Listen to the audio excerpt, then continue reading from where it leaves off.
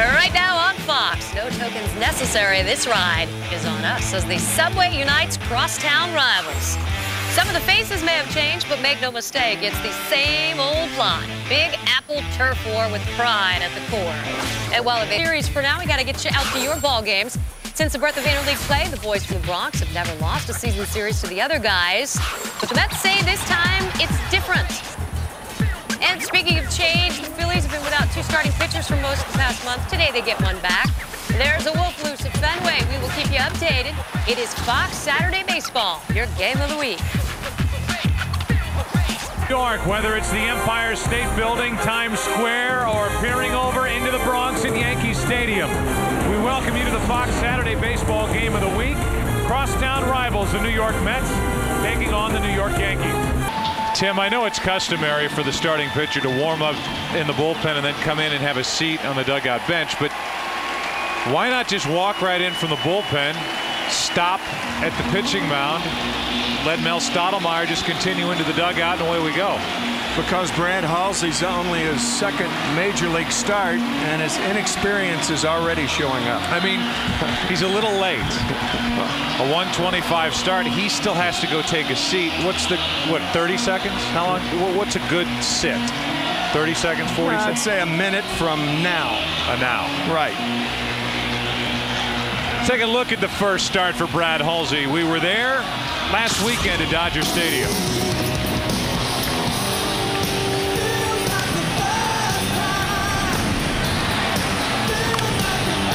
Got his first major league hit. Ran right through the bag, and he got a souvenir. And he also got the victory. Joe Torre's so impressed with his ability to work inside to both right-handed and left-handed hitters, and here he is getting another start while the Yankees hope Kevin Brown in about a week or so can come back into this Yankee starting rotation. Got to have a seat. You've got to sit down. It's part of Major League Baseball's unwritten rules. Water. Water. More water.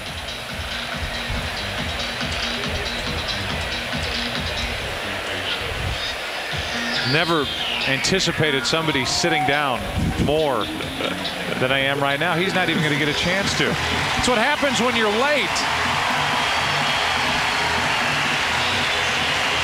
Let's take a look at the lineup for the New York Mets.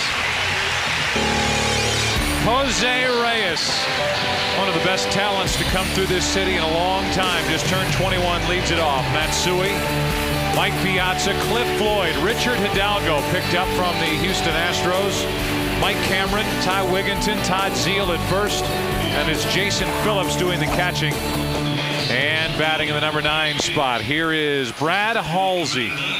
Winning his major league debut last Saturday at Dodger Stadium, and as Joe intimated, aggressive in the strike zone and no fear of pitching inside.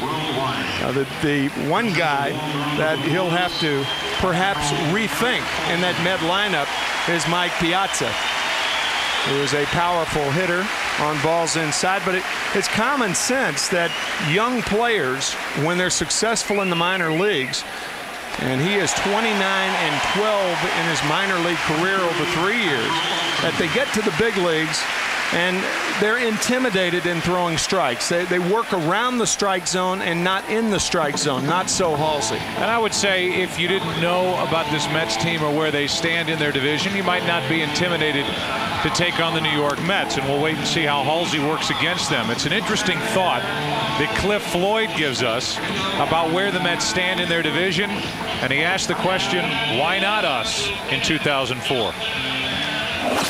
The NL East lost Vladimir Guerrero, Gary Sheffield, Greg Maddux, Javier Vasquez. Those type of names left the NL East on not our team. So for us to sit there and say that it's not wide open, it'd be crazy. It'd be silly for us to go out there and just look at it as another season. We hadn't gotten better. We have gotten better. Javi Lopez, another name that left the division now with the Baltimore Orioles, and Cliff Floyd is in the lineup today for Art Howe. And as we said at the top, the Mets come in a game under 500. That's not great, but to back up Cliff's point, the division is wide open. Starting the day, only 3 games out behind the Marlins in the NL East. The Subway Series, it has been dominated by the Yankees, who have won the last 7. And if you go back to the year 2000, the Yankees beat the Mets 4-1 in the World Series that year.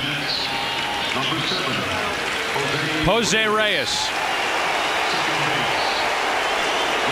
an electrifying young player, went out in the middle part of March with hamstring trouble, and then coming back and trying to learn a different way to run, injured his back. He's in the lineup and he takes a strike. I was just going to say, with the problems that Reyes has had with his hamstring and his hip, he will not be inclined to bunt. Too many things can happen. 0-2. You have to love the comments by the participants in a series like this, the players, almost dreading when these weekends arrive. It's this weekend and next weekend at Shea. And they always talk about the hassle that it provides these players, and that it's a lot of hurdles they have to get through. There's a grounder foul outside third, but then they always say the most important sentence of the entire piece, and that is, well, it is for the fans. It is. The fans enjoy it, and they're already having fun here the first moments of this game. It's an odd take on things. I mean, that's the reason that everyone should enjoy it. 2 balls, 2 strikes on Reyes. Players don't have to get on an airplane. They take a bus across town. I mean, come on. 2-2. Reaching for it. Reyes trying to battle. Not only is Reyes in the leadoff spot, but Kaz Matsui is batting in the number 2 position, and he's been much more effective from that 2 spot in Art Howe's lineup when he's had a chance to this season. It was interesting to read the progress that Reyes was making, or lack of progress, as he was trying to learn a new way to run, which seems virtually impossible to pick up. I don't think I've ever heard of that, particularly during the season. 1 out.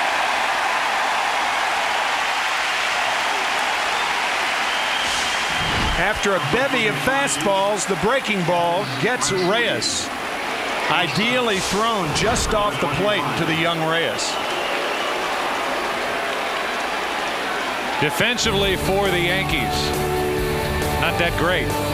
11th in the American League in fielding percentage. They've committed 53 errors.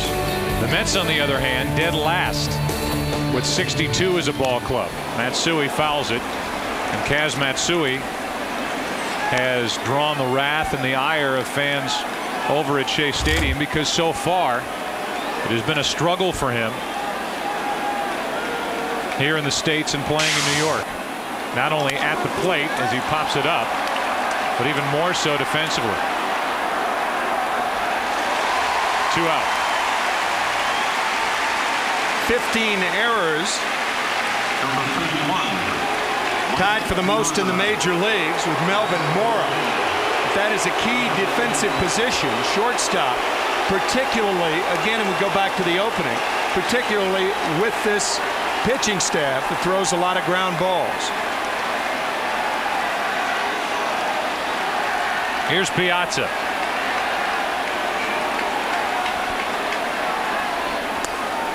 Ball 1 from Halsey. Mike Piazza is a career .355 hitter during interleague play. 370 career home runs.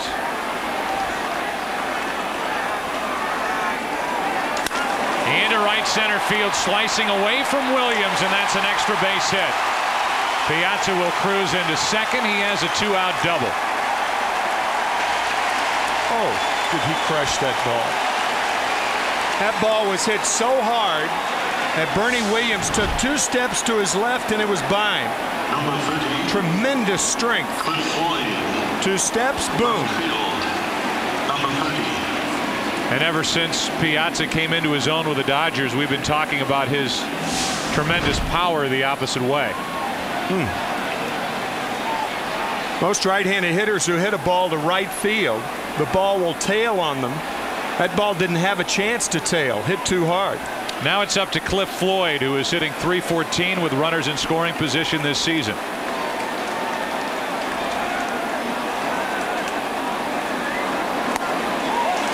Strike one. 294 overall, 7 home runs, 27 RBIs.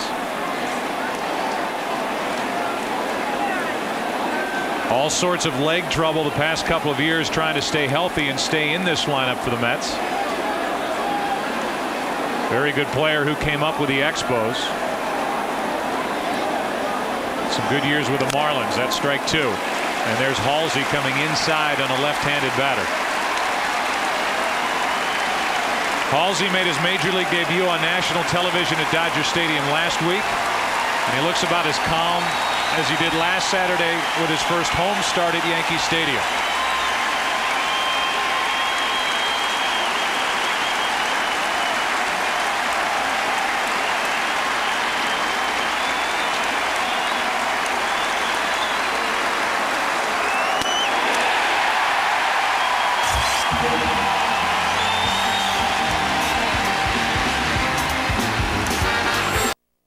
The Yankees and the Mets, all the money that's been thrown around to bring these players to these two franchises, and so far at the start of the season, in the top 10 in the hitting categories of average, home runs, and RBIs, only one guy is represented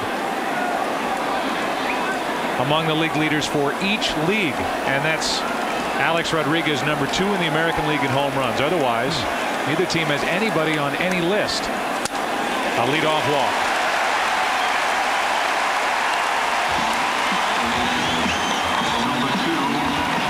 Happy birthday to you. Happy birthday to you. Happy birthday, dear Derek. Happy birthday to you. Jetter. Mr. Jeter stands in celebrating his 30th birthday. What he has packed in to his big league career shouldn't be overlooked, and I fear I do it just like everybody else. Take for granted the kind of consistency. Granted, he started this season not hitting well, but nobody's been hitting any better. The end of May through now, he's hitting .389. Overall, his average is up to .256, and by the end of the season, he will have his usual Jeter numbers. A check on Williams at first. Bernie has not even attempted a stolen base this season.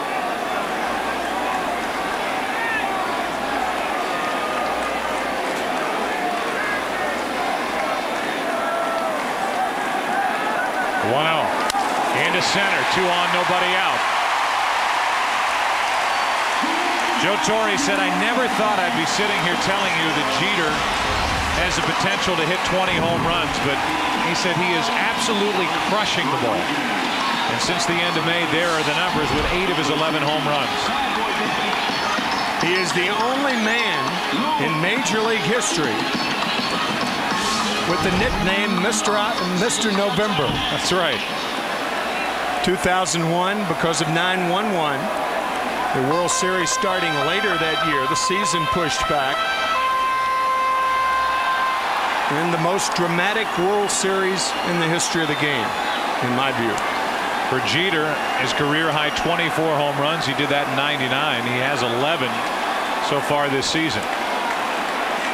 But I think Joe Torre thought those days of big power numbers were behind Derek Jeter, and he's not thinking that way anymore. 2 on for the Yankees for Alex Rodriguez. Ball 1 inside. Alex Rodriguez, who grew up a diehard New York Mets fan, was wearing his Keith Hernandez jersey when the Mets won it in 1986.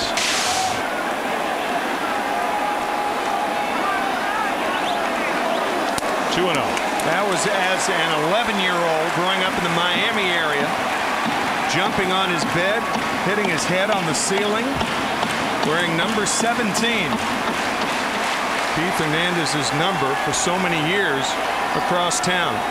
This is the spot where A-Rod has pressed this season. Only .213 average with runners in scoring position. And that has kept his RBI total down. He has driven in 46.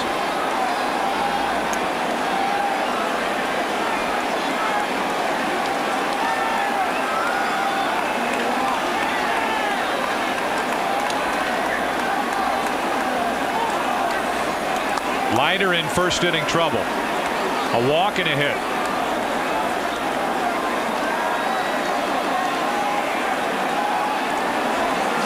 2-2.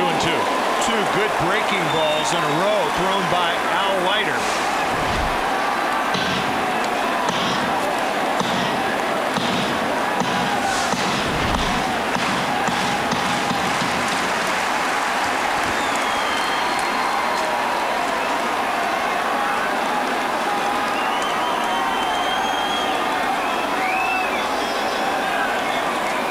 And a visit from Jason Phillips.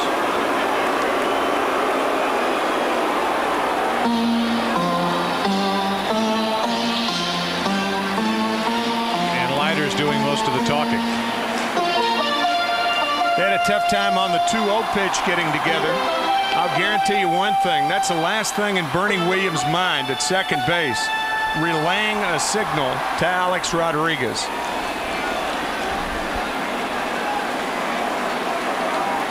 A 2-2.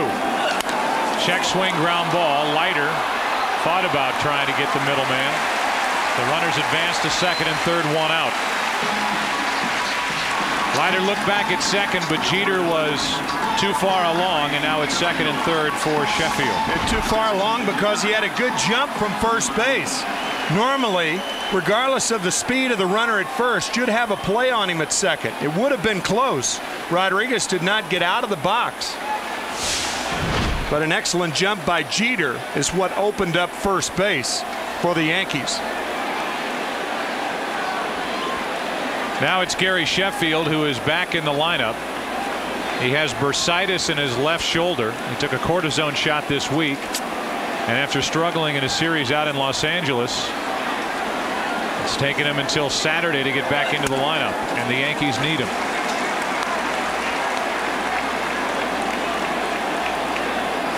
The amazing thing about Sheffield is with all of the movement at the plate, all the power numbers, all the hits, he is a very patient hitter.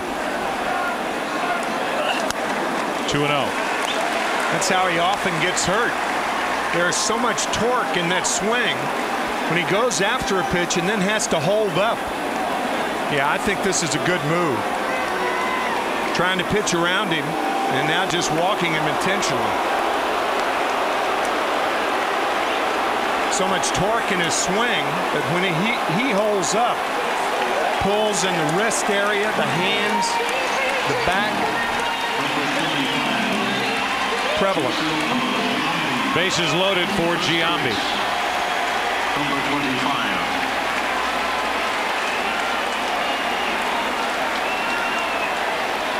Pitch one is so important with Giambi at the plate.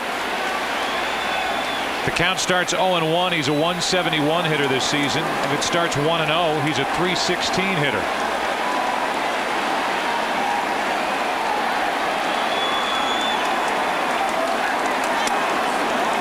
Ball one. Notice the Mets defense, normally shaded around the pull for Giambi, is playing Jason about straight up in hopes of getting the double play.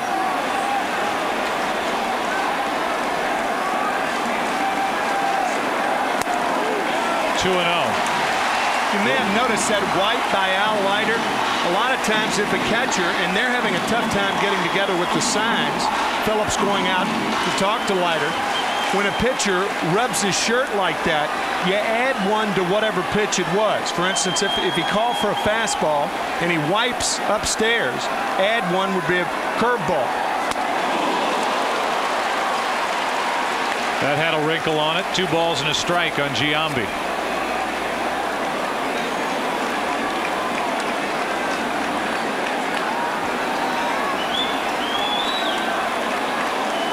Bases loaded. Yankees trying to jump on top. 2-2. It's kind of been a revolving door behind the plate for the Mets anyway this season, whether it's been Phillips, Mike Piazza caught predominantly this past week when the Mets were in Cincinnati. They also have Vance Wilson, who's coming off the disabled list shortly on the 1st of July, and Tom Wilson, who they have recalled from AAA Norfolk. But it's Phillips now, and here comes a 2-2 pitch.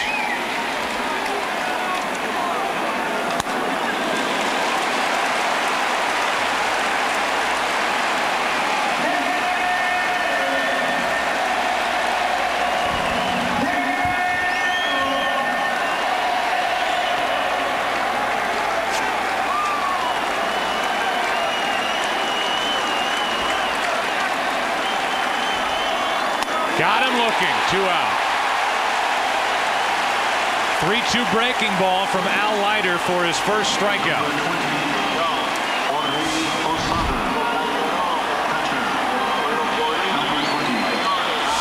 You rarely see Jason Giambi taking with 2 strikes. He'll strike out, but not too often does he take a called 3rd strike. Key pitch for Leiter. So now the bases are loaded with 2 down for Jorge Posada.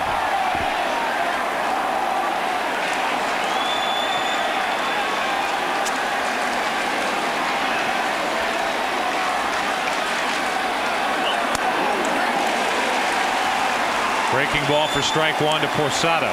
Jorge Posada was not originally supposed to start, as this matchup was postponed tonight, rained out last night, so everybody just moved up a day. But Joe Torre wanted Posada in the game 2 of the 3 against the Mets. So he's starting him against the left-hander Leiter. That gets Jorge Posada's attention. 1 ball, 1 strike. These 2 teams have a day-night doubleheader tomorrow. And Posada will have to catch one of those 2 games.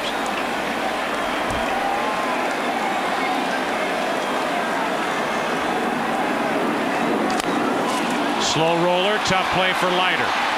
Throws to end the inning.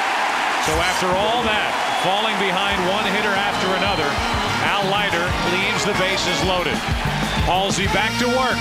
Mets Yanks, no score.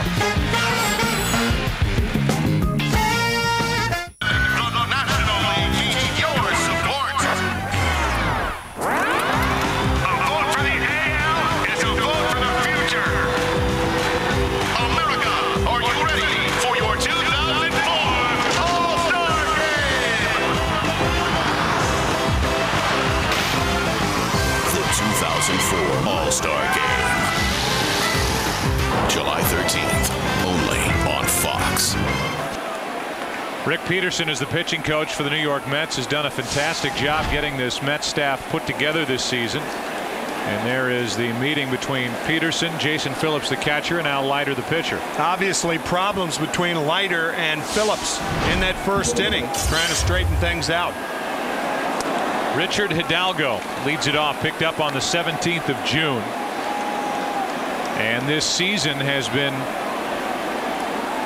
a microcosm of how his career has gone. He started out great, but he fell apart so much so that the Houston Astros sent him to the Mets. First 22 games, hit .360 and drove in 25 runs, only 8 RBIs since. 3 with the Mets. He homered this past weekend. Mike Cameron waits to hit next. First home run came on Sunday against Detroit. And Hidalgo, who 4 years ago hit 44 home runs in a season for Houston, got a big contract, and so far has been trying to live up to expectations and a bank account, is struggling for it as he takes up and away 3 balls 2 strikes. Richard Hidalgo hit 44 home runs the year the Yankees beat the Mets in the World Series, 2000. 3-2 pitch. A leadoff walk from Halsey. Number 44. In that game against the Dodgers last Saturday, Halsey walked only 1 in 5 2/3 innings. Number 44. Here's Mike Cameron.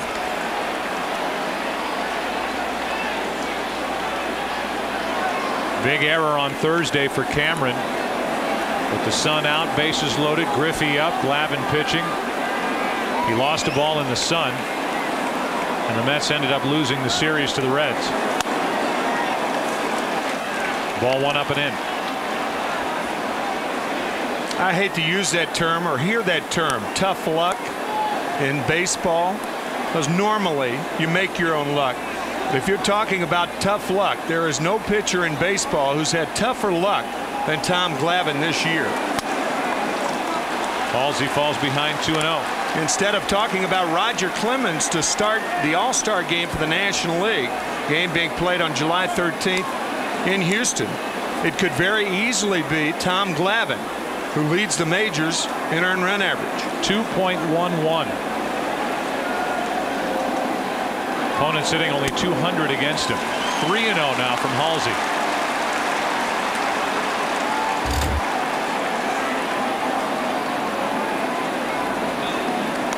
It's Cameron up now, Wigginton on deck, and then Zeal. A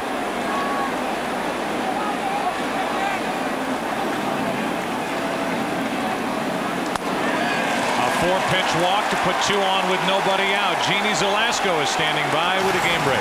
Joe, after the pounding the Phillies took at Fenway Friday, you think they want some payback? Todd Pratt taking advantage of Bronson Arroyo's shaky start, and then Johnny Damon's throwing error. Pratt would get a single. Chase Utley would come on down and score. It is 2-0 Philadelphia at that point, and that's where we sit bottom 2.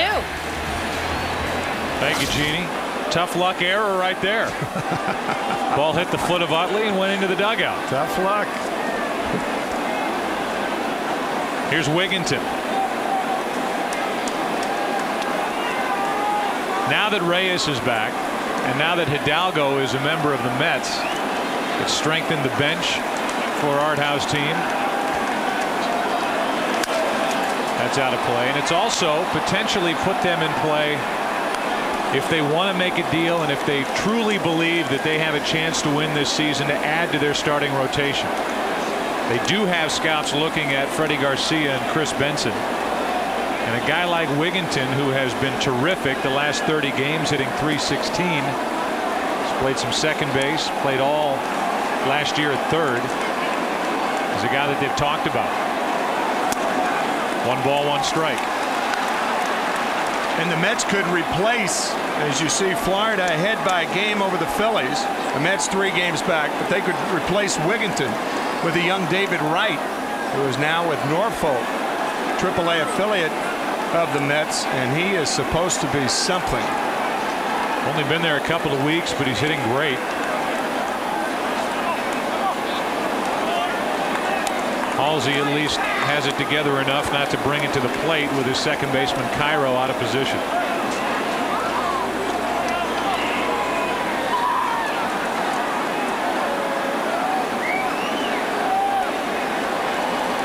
Two on with nobody out. The Mets threatening here in the second. Slow roller, and Giambi will have only 1 play. 1 out. Second and third for Zeal. Number 27, Todd Zeal. First base, number 27. So Wigginton with what you like to call a productive out. Gives Zeal the RBI chance. Todd has driven in 21. He's had a couple of stretches where he's come up with dramatic base hits and home runs in this his final year playing again for the Mets. Baseball is one of the few games that you can hit a ball that weakly and get high fives for it in the dugout. In the process, moving the runners along. If it was the NBA, it's basically like shooting an air ball and then coming over and getting high five. Right. Yeah, that was great.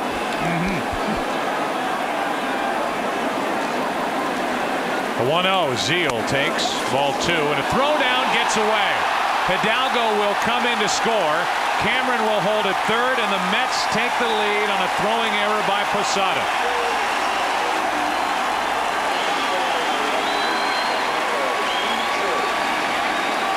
Rodriguez shielded by the runner Hidalgo because Hidalgo went back almost standing up.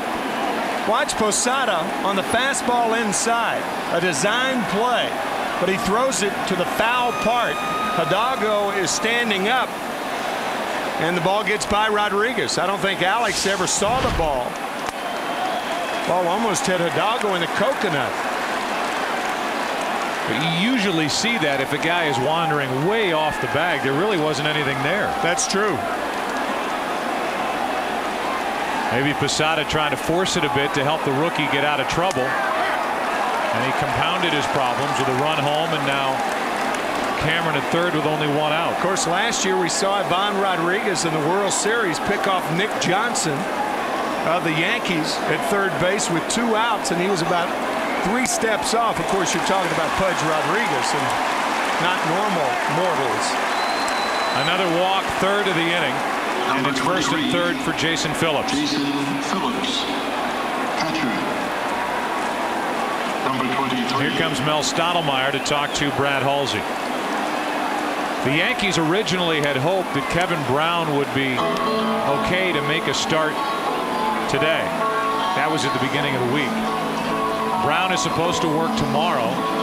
He felt good after a session yesterday, and they hope that by the end of this upcoming week they have a decision as to whether he goes on a rehab assignment or if he's just activated. Right now he's already eligible to come off the DL.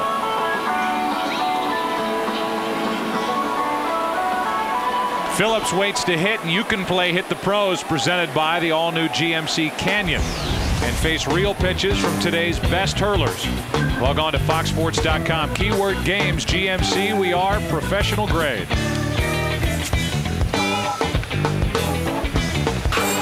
Yankees want a double play ball. Phillips wants an RBI.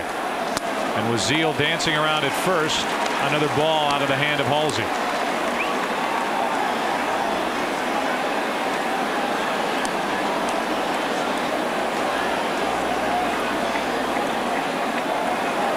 If there were scouts in the seats at Dodger Stadium to watch Halsey pitch last Saturday, they had to have liked what they witnessed. And you would have to believe that they are back. Watching Halsey work in case the Yankees try to package Halsey and maybe Navarro, their young catcher, to try to get another established starting pitcher.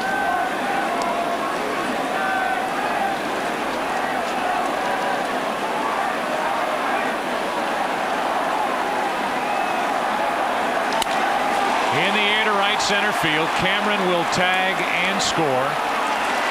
Williams makes the catch, and it's 2-0 Mets.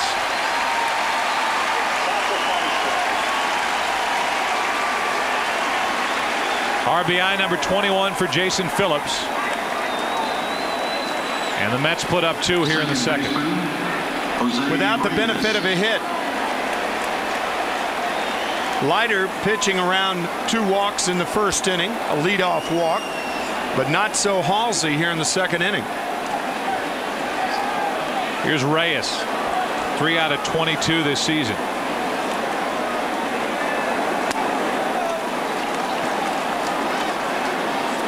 Ball 1 low to Jose. Not a very long rehab process, at least with regard to game action for Reyes. It took a while just to get his body healthy. And the Mets were just dying to get him here and in their lineup. Just turned 21. And most people believe that at some point in the future, maybe next year, Reyes will go back to his natural position of shortstop, and they'll move Matsui to second. There is a strike on a breaking ball, 1-2 on Reyes. I think the biggest mistake the Mets made was taking Reyes out of the shortstop hole and trying to make him a second baseman. You saw him play shortstop last year. You just simply do not make that move. Ground ball to third. Rodriguez backs up and gets the force out at second. But the Mets get a couple thanks to 3 walks and a throwing error. We go to the bottom of the second at Yankee Stadium, 2-0 Mets. The Mets striking first with 2 in the second. Matsui, Sierra, and Cairo coming up. Bottom 3 in the lineup against Leiter, who got into and out of trouble.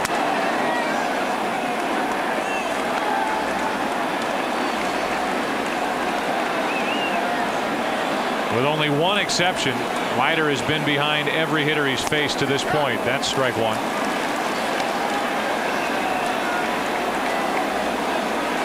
Matsui, 13 home runs, a .282 average.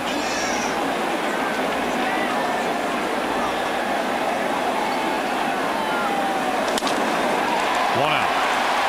Matsui to Matsui.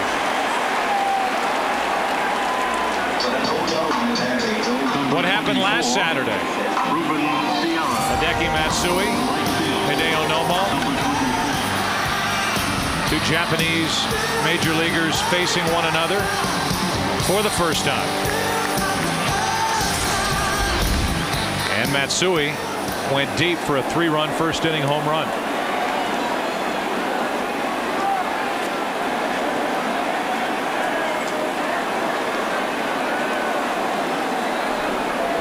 With 1 out, here is Sierra, and there's strike 1.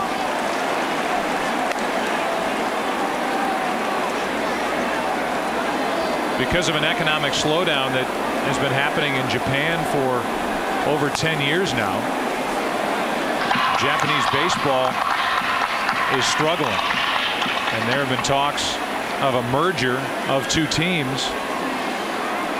And while a lot of those teams are being underwritten by major corporations just to keep them floating, a lot of the stars, like the 2 Matsuis here, who are no relation and played in different leagues in Japan, are ending up playing here in the United States and Canada.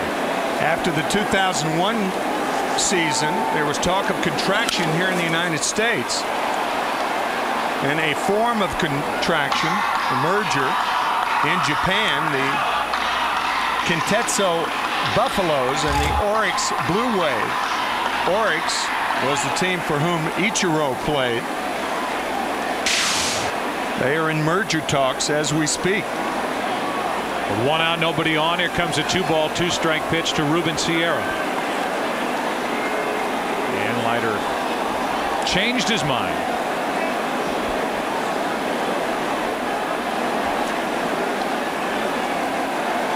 Now the 2-2. Ball 3.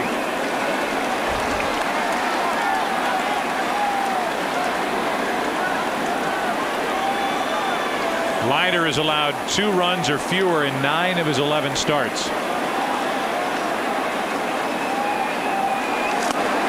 gets his second strikeout. 2 out here in the second. Number 41.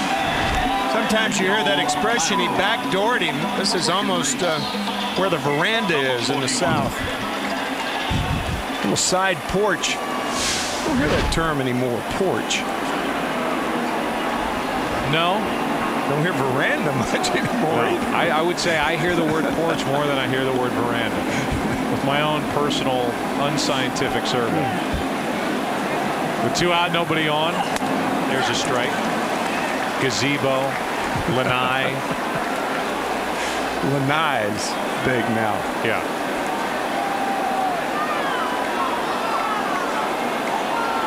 Breezeway. That's on the infield, and that's a quick and easy inning. Wigginton has it, and we go to the 3rd. Leiter and the Mets up 2-0 at Yankee Stadium.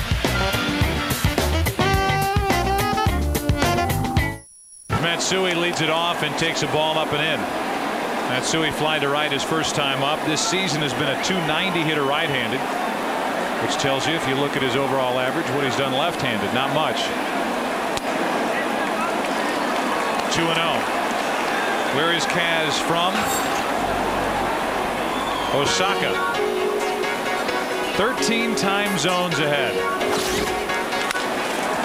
Grounds a 1 hopper to Alex Rodriguez. Matsui's 0 for 2. It's easy to forget, Tim, that about this time last year, everybody was wondering what the deal was with Hideki Matsui. That's true. He got off to a terrible start. It hit only a few home runs. There were grumblings from the front office and higher with the Yankees. Like, what did we pay for?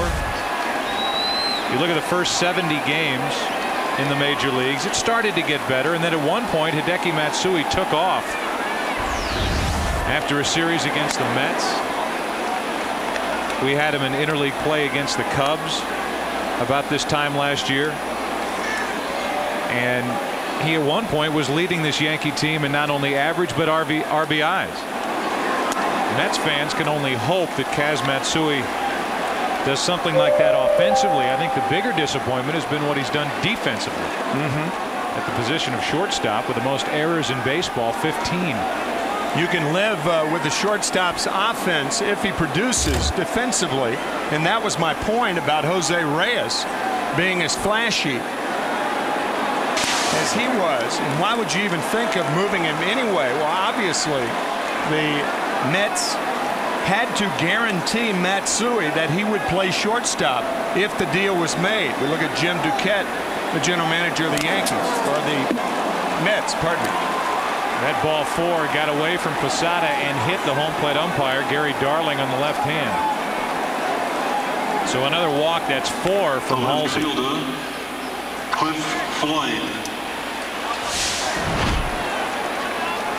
This one getting away from Posada, and Piazza draws the 4th walk of the ball game. 2 of the other 3 came back to hurt Halsey. I think to further that point, if you had seen, and if anybody was fortunate enough to see Jose Reyes play shortstop last year, the one thing you say is this guy could be the Mets shortstop for the next 15 years. And in my view, under no circumstances, you say never say never. In my view, you never say never that this guy's going to move from that position, and the Mets did, and they're paying for it. And in fairness to the Mets, I mean, Reyes hurting himself on March 15th, making his debut about a week ago. But he is some kind of player at short. Nobody knows about second base. That pitch was up, and Floyd tried to unload. It's 0-2. And as you said or hinted toward a moment ago, that had to be part of the package to try to entice Kaz Matsui, who had a lot of suitors in the major leagues here in the States, to come to the Mets. As a shortstop in Japan, you'll be a shortstop here with us. We'll move our other guy. But it seems like all signs point toward them switching back. Floyd is gone, and Halsey made him look bad in the process. 3rd strikeout for Brad Halsey. 2 of those have been Cliff Floyd. Good breaking ball out of the strike zone. There's not much more, Tim, that Halsey could have done than what he did last Saturday at Dodger Stadium. And if all the speculation is accurate, and at some point the Yankees are going to end up making a deal and they need to throw a pitcher into the mix, the Yankees got exactly what they wanted out of Halsey last weekend at Dodger Stadium. You can't do much better, and the stock can only start to edge backward a little bit if Halsey were to struggle here against the Mets, or even pitch an okay ball game. Leave him wanting more, and I think he was tremendous against Los Angeles.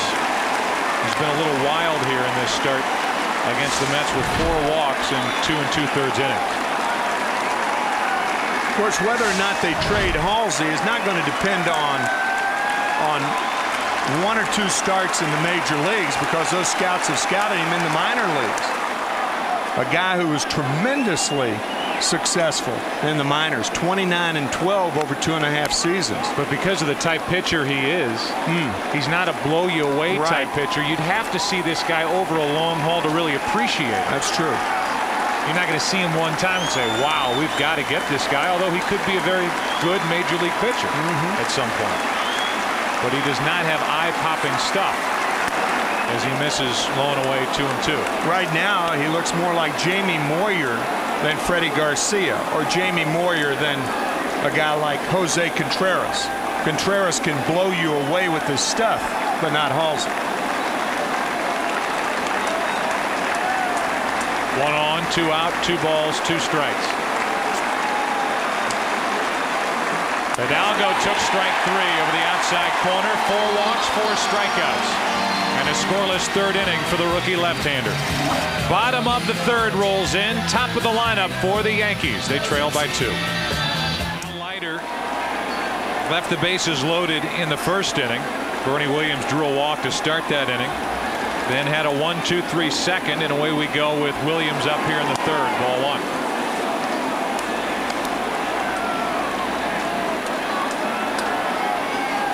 So Williams adds to that .473 on base percentage out of the leadoff spot for Joe Torre. You said it last week. Torre said his hands have come alive since getting into that spot in the order. A high strike. 1 ball, 1 strike. And just watching Bernie during batting practice today, taking a lot of balls to right field and taking him to right field with pop.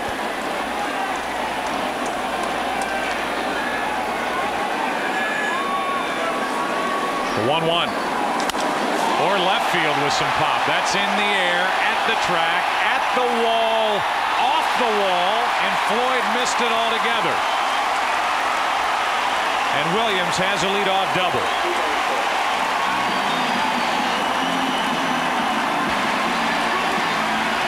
We've had several games that we have done over the past month or 5 weeks where outfielders, first basemen, catchers, had they gotten to the wall and then backed off, they would have been much better. It's very difficult to make a catch where you time getting there the same time the ball does. And that's what Cliff tried to do. It's not a routine play. But you're better off to get back to the wall and then back off. Cliff trying to time it right there. And that is a ball that could have been caught. Not should have, but could have. Al Leiter would agree with that. It's a double, and it's Jeter at the plate. Singled his first time. Ball 1. For a guy who doesn't run well, and Cliff Floyd is in that category, this is a big left field to try and cover at Yankee Stadium. There's excellent a lot point. Of room up there.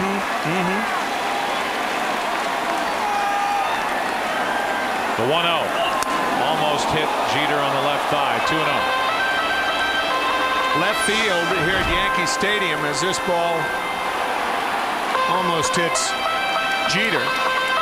That biting fastball inside. But left field is so cavernous here.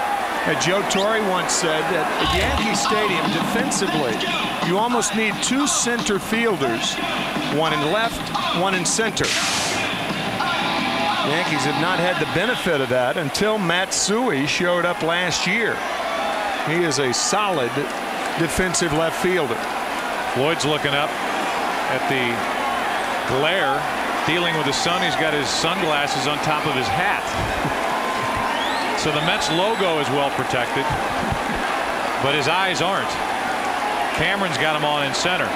Mets fans are saying, yeah, finally. Grounded foul outside third. The count's 2-1. Hidalgo's got his on top of his hat. Yeah, right field is not a problem here at Yankee Stadium, but left field can be murderous. And as you said earlier, Cameron has already had 1 ball that he lost in the sun this year. Unsure as to whether that ball in left field was because of the sun or because of Floyd getting there prematurely. The Mets play Jeter to hit it to the right side, and he pops it up to the right side for Reyes. With his glasses on top of his head. 1 out. We keep talking about that play. Here it is with the bases loaded, 2 out. Griffey up. Glavine made the pitch.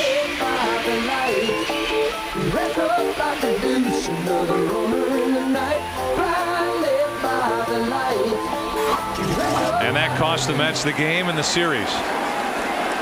And in that series, the Mets bullpen was worked for 14+ innings. So the rainout came at a good time for the bullpen for the Mets here last night. Runner at second, 1 out. And here's Rodriguez.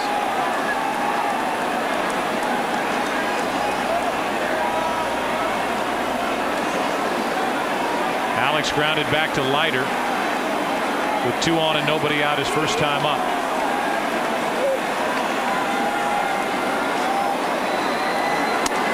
Strike one on the outside corner. Today's Gillette Mach 3 power home run hitters. Tomey leads the world with 25. Adam Dunn, Pujols with 20.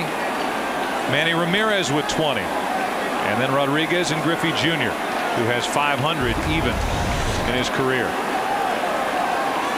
Runner at second, 1 out, no balls, 1 strike. 2-0 Mets here in the bottom of the third. What a night Manny Ramirez had in Boston last night. A curtain call for a defensive play. You see him often called out because of his home run prowess, but rarely for a defensive play. It wasn't the bullpen that called him out for the curtain call, was it? No. Here's an 0-1. 1 ball, 1 strike.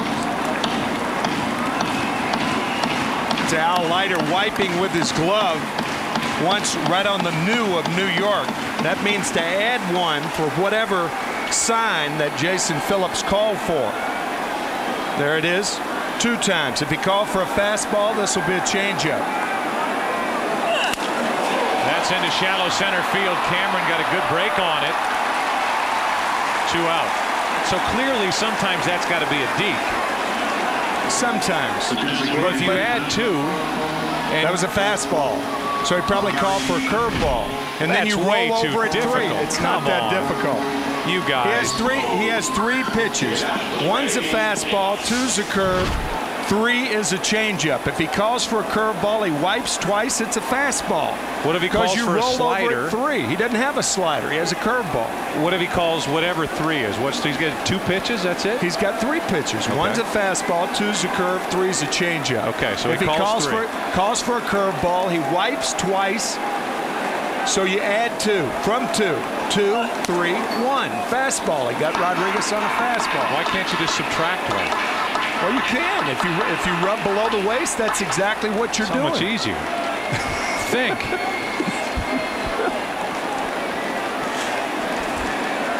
Runner at second, 2 out. Oh, what a rip for a guy with a bad shoulder. Al Leiter is throwing awfully hard this afternoon. When you can crowd Gary Sheffield, get Alex Rodriguez out twice inside, Derek Jeter out once inside, you're throwing hard.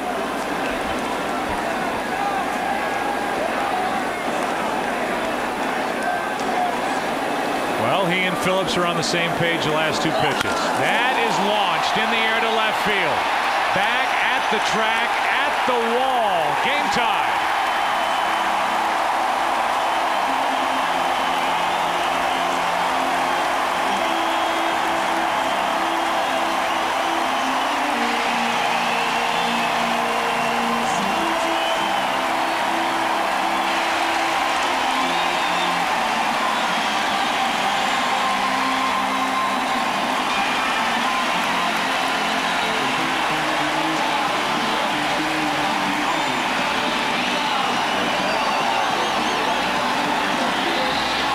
Jason Phillips. Fastball inside. That's what he wanted. That index finger. And that fastball stayed over the fat part of the plate, and Sheffield ties the game. Leiter gives up his 6th home run of the season. 390th career for Sheffield. That reaction was classic because you saw the battery, both Phillips and Leiter. Disappointed. Giambi, a soft line drive to Kaz Matsui. The inning is over. A 2-out, 2-run shot. The birthday boy celebrates. We're 2-2 after 3. First pitch is a strike to Mike Cameron from Halsey. Cameron, Wigginton, and Zeal. 6, 7, 8 for the Mets. 2-2 game.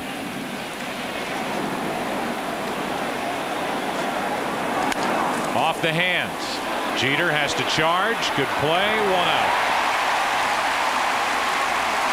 Our All-Star Ballot update.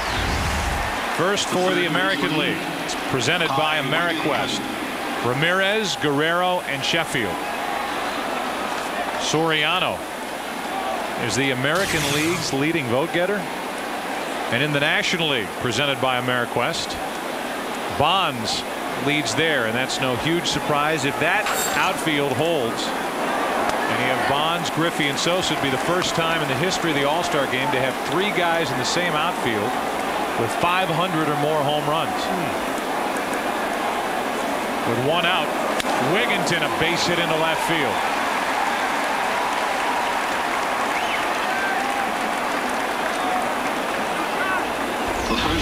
Barry Bonds, Ken Griffey Jr., and Sammy Sosa, the leading vote getters for the National League outfield. And you saw the name Vladimir Guerrero, a player that the Mets were interested in but could not get to sign on the dotted line, and at least were a little skittish because of the back injury that hit Vladimir last year and is something that could at some point become chronic. Well, of all the injuries that the Angels have had, Vladimir Guerrero's been the one guy who's been able to answer the bell every day. Right. And his numbers compared to the Mets right fielders this season, he's literally doubled them all of them combined. He homered last night against Jose Lima in an Angel victory over the Dodgers. 1 on, 1 out. Zeal takes the ball. The numbers for Guerrero: a .351 average, 18 home runs, 66 RBIs compared to the 32 that the Mets have received from all of their right fielders combined.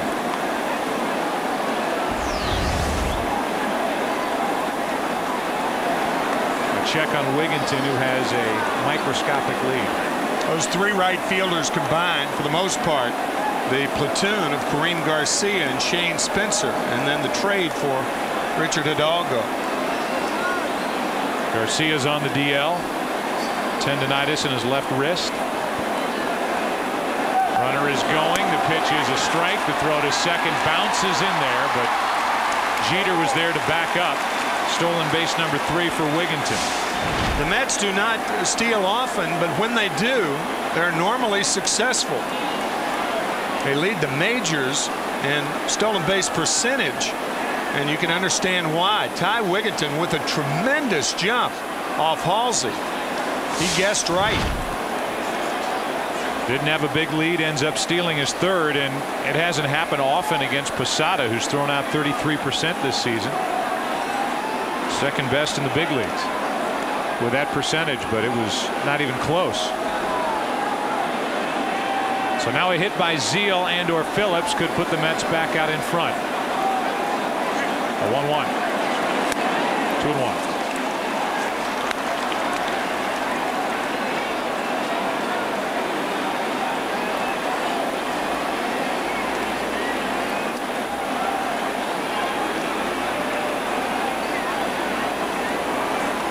Philly-Boston update coming, and both teams are interested in what's going on at Fenway.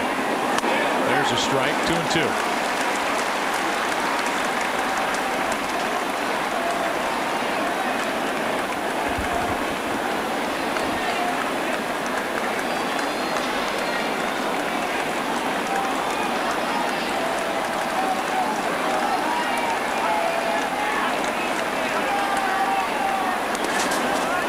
Dirt blocked by Posada, 3-2. Every time I see Todd Zeal in this ballpark, I think of Game 1 of the 2000 series when Timo Perez was on at first base and Todd Zeal hit the top of the left field wall.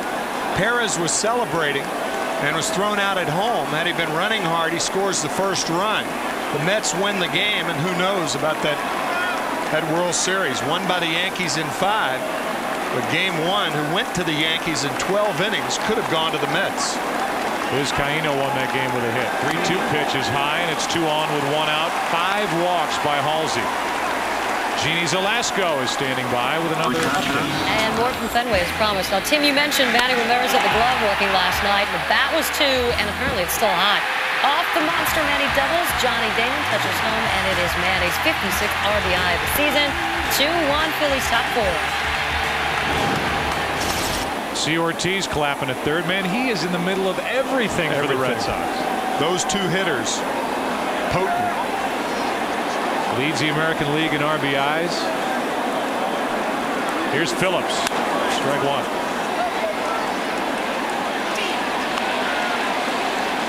Jason, a sac fly into center his first time up. Jason mad at himself because he missed a cookie. That last pitch right in his eyes, a changeup over the fat part of the plate. You don't get many cookies at the major league level.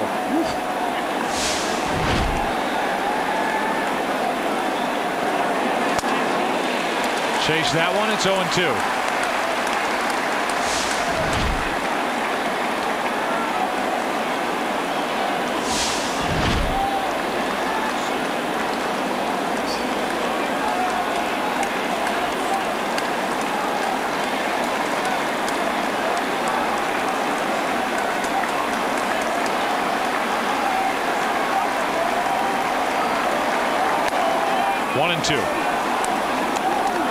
Phillips comes into this game with a career .500 average against Yankee pitching. 11 out of 22. Reyes is the man on deck.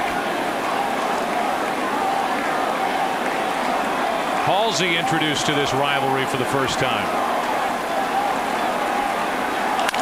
That's a fair ball down the left field line. Wigginton will score. Zeal will dig for third. It's an RBI double for Phillips, and the Mets regain the lead. It's 3-2.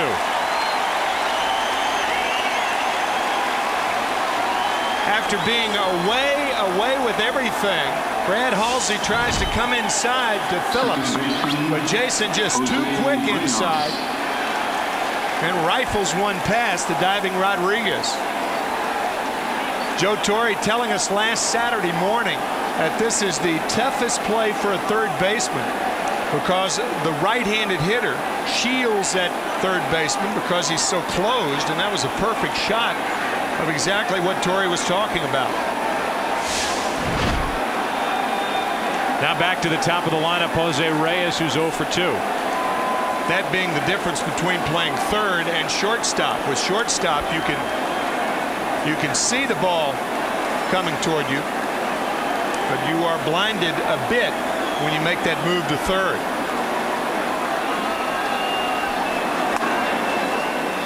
Ball one to Reyes. 4 RBIs. He has a home run.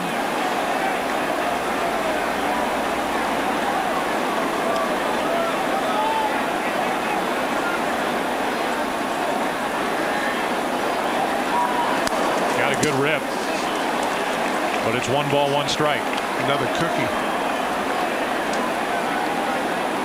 Matsui next.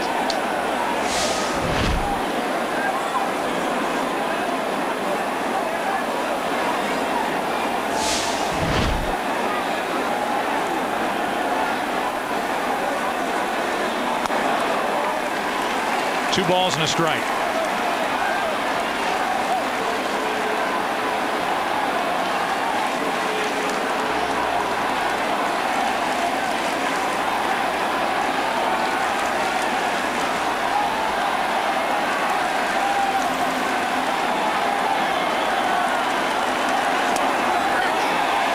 The knees. It's 2-2.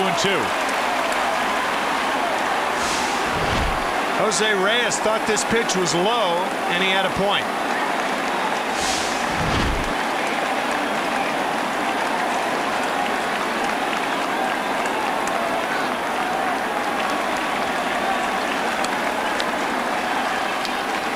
Two pitch. Reaching for it and a base hit into left. Nifty piece of hitting. It's another 2-run lead for the Mets. RBI number 5 for Jose Reyes. Reyes probably saying, well, if you're going to call it down there, I won't give you another chance to do that. Gary Darling, the home plate umpire, and this a breaking ball raked to left field. Like he hit that ball with a hoe. And that'll bring Mel Stottlemyre out of the dugout to talk to Halsey, and it looks like it will also start action for the Yankees in their bullpen.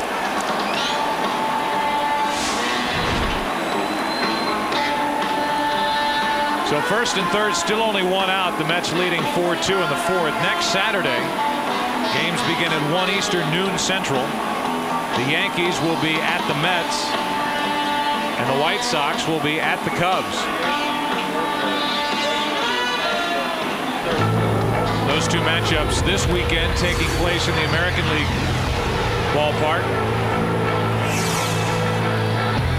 And next week, it's at Wrigley, it's at Shea. 1 Eastern, 12 Central. The Cubs start the day 3 games out in the Central behind St. Louis, and the White Sox are 3 out behind Minnesota in the AL Central.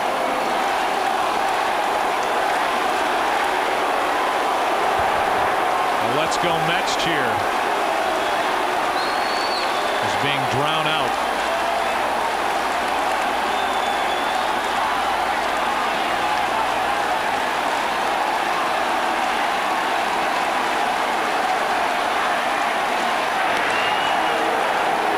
The Yankees have been preoccupied with Carlos Beltran being dangled over the past couple of weeks. He finally was traded to the Houston Astros on a 3-team trade. And now the focus can go specifically on starting pitching, and the Yankees need to add to this rotation. A high strike to Matsui. They've got Brown on the disabled list. Messina's coming off a sore groin, pitched well. A 10-4 win at Baltimore this past week, 5 innings. But you're counting an awful lot on Leiter. Vasquez has been solid.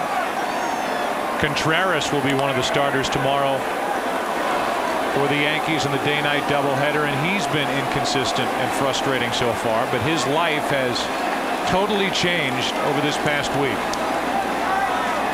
Jose Contreras being reunited with his family, his wife and 2 daughters. Defecting on Monday. Matsui chased it 0-2.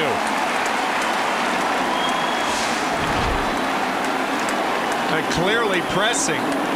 Matsui being booed at Yankee Stadium. A lot of Mets fans here and going after a ball about 9 inches outside.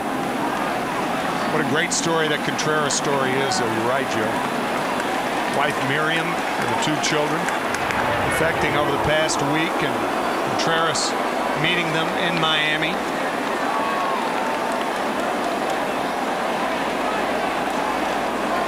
Finally getting to New York with his family toward the end of the week.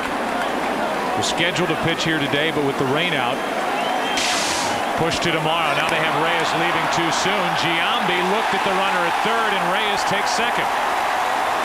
It's a stolen base for Reyes.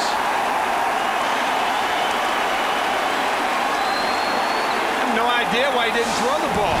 I mean, you have no foot speed, one of the slower runners around at third base, and Giambi fakes to second. There's no way Jason Phillips is going anywhere. So why fake?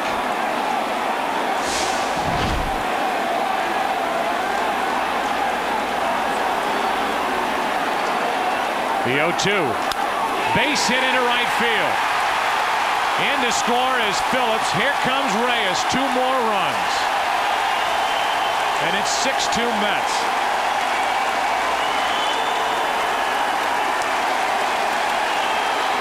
That play by Jason Giambi forced Joe Torre to bring the Yankee infield in. Had it been back, perhaps Cairo makes that play. I'm not saying they'll get 2, but perhaps he makes the play. But with the infield in, the ball slicing away from Cairo, and the Mets add 2 more. It also forces Halsey out of the game. The rookie is gone. The Yankees have to go to the pen in the 4th. Kaz Matsui with a key hit that drove Brad Halsey out of the game. And Halsey will be relieved by Tanyon Sturtze, who's done a very good job with the Mets. Only had 1 start, but he's 2-0. His 8th appearance of the year. Runner on at first is Matsui. 7th man to bat in the inning is Piazza. And a check on Kaz Matsui, who's done some more running lately. He has stolen 10.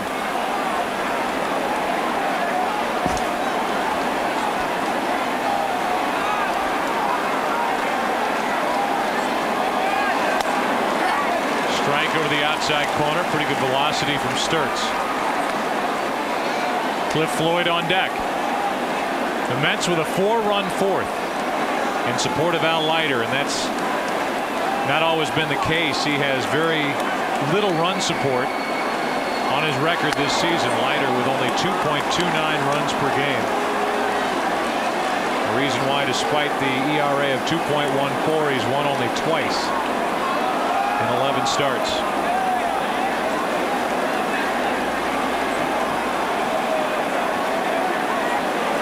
Check on Matsui.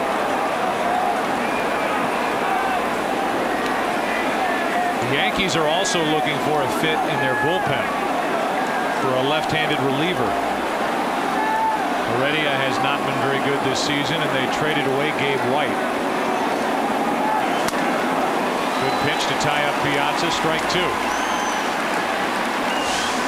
Most power hitters like to extend those arms, and that's why pitchers who throw as hard as Sturtze can come inside to the powerful Piazza.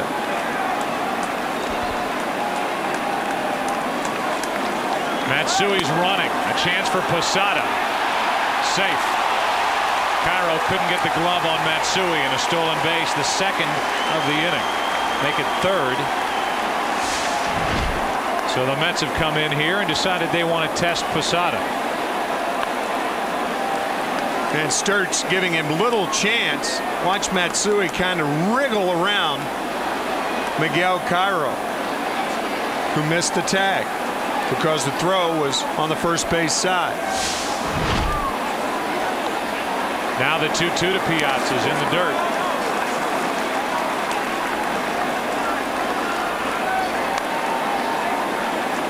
One of the reasons the Yankees in their bullpen have been as effective as they have been, even against left-handed hitters, is because of the work that Quantrill gives them. Good against lefties. The same for Gordon, and obviously Rivera, who's having one of his best first halves ever. 3-2 pitch is fisted in the air to left field. That's going to bring home another. It's 7-2 Mets here in the fourth inning on an RBI by Piazza.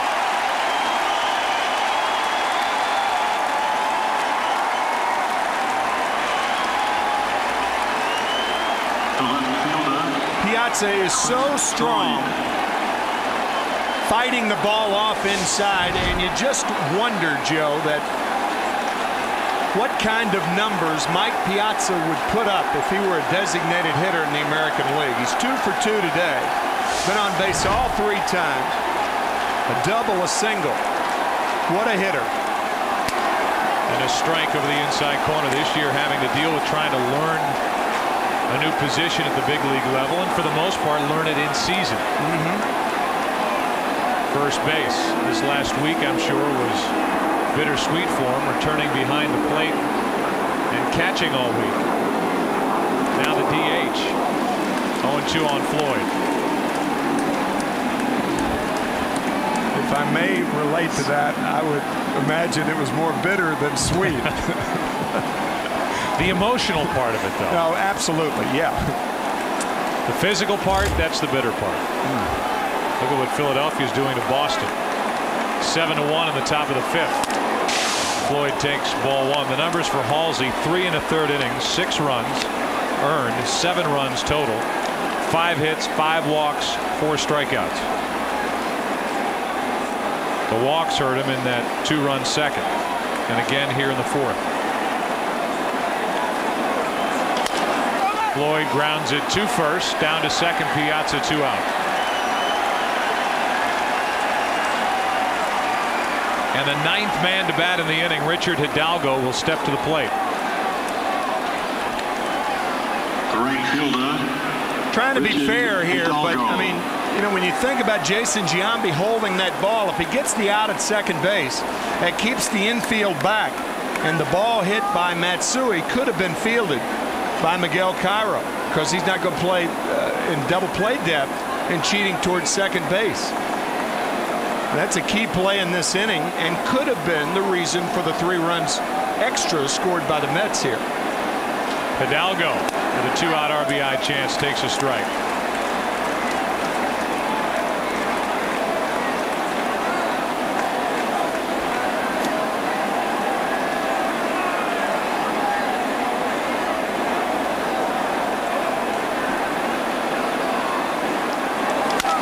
Hits into center field for another run.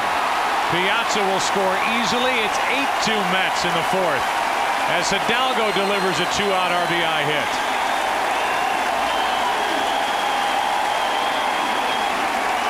Five for 5 with runners in scoring position for the Mets this inning. Center fielder, Mike Cameron.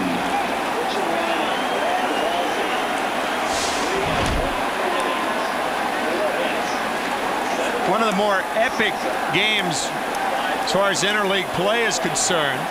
When the Mets played the Yankees back in 1997, they won that first game with Dave Malicki pitching a shutout. They are routing the Yankees so far this afternoon. 8-2 in the fourth inning.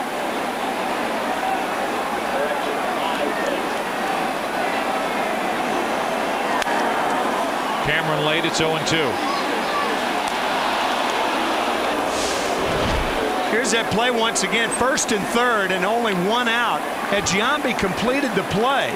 And right there, I mean, you know, Reyes is a fast runner. But if you throw the ball to second base, you get the out. Then the infield can drop back. And perhaps the inning's over on Matsui's ground ball to right field instead of scoring 2. And the inning's over.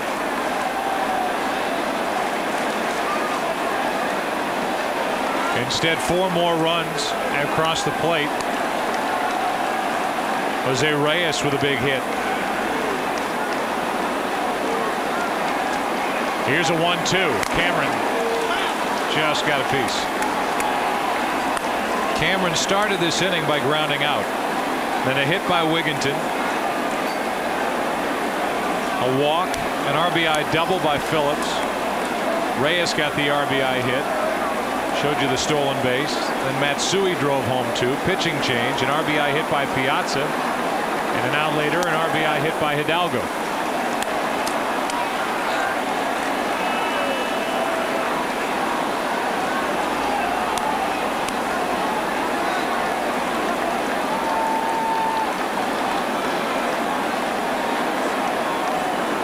On 2-2, Cameron takes ball 3. It's the consummate teammate who says to his team that, hey guys, today I want to go 0 for 2 in the same inning. Cameron has that opportunity. But it's been a big inning for the Mets. That's out of play.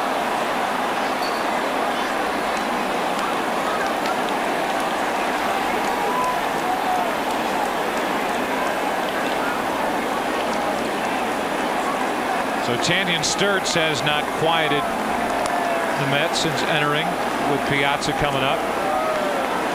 Trying to get Cameron to end this long top of the fourth.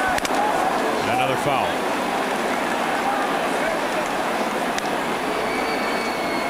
The Mets trail the Marlins by 3. The Marlins lost to Tampa Bay last night 2-0. Duan Brazelton came within 4 outs of a no-hitter.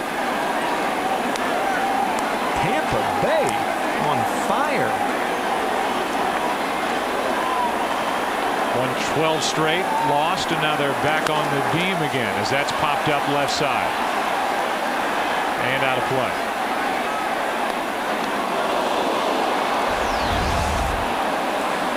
$14 of 15 for Lou Pinella's team. And the latest during the season in team history, which have been 500. Jason Schmidt, 10 straight victories, and still nobody's talking about him.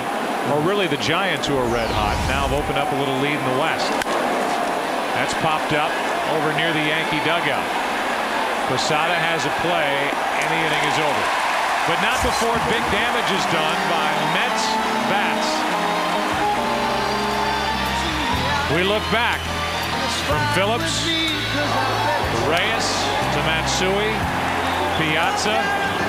And a tough day for Brad Halsey, the rookie left-hander. 8-2 Mets.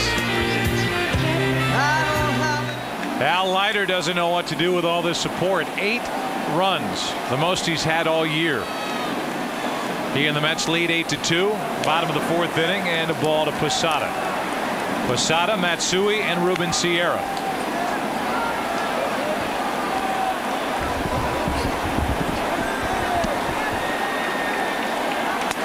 A little high. It's 2-0.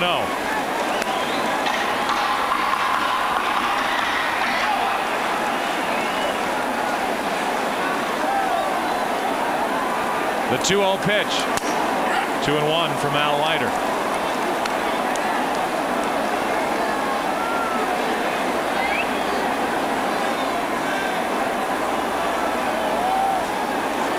Posada tapped out with the bases loaded his first time. There's another strike. 2-2.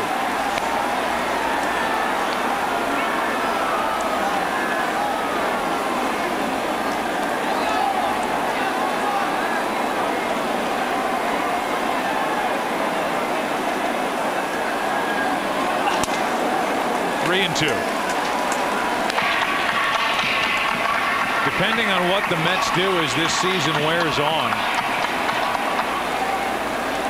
I can think of 3 guys that, if they were available and if they would agree to a deal, would be awfully attractive to the Yankees.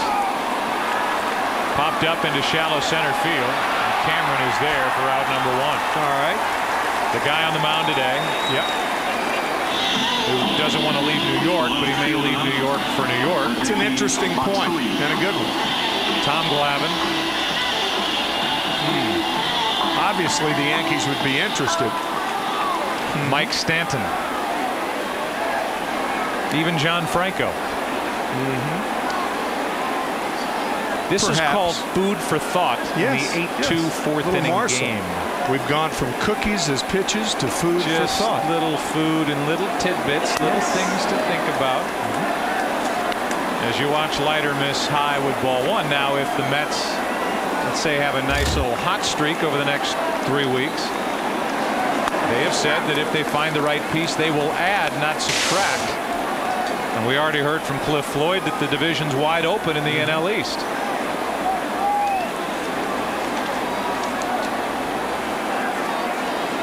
A 1-1, 2-1.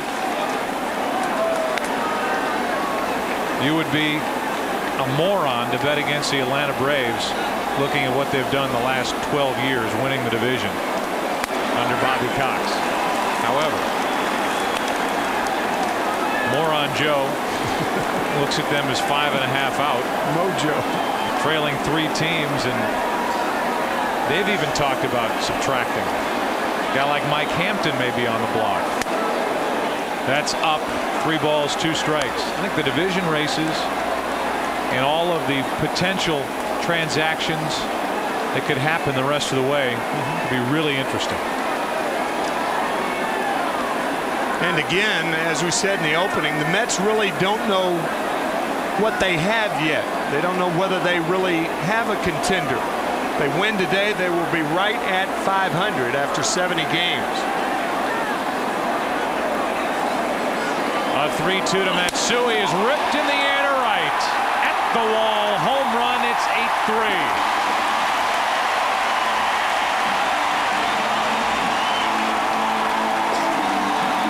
Second Yankee home run of the day.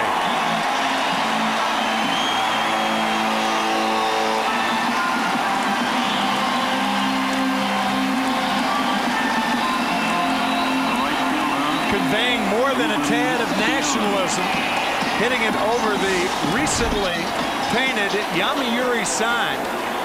They own the Yomiuri Giants.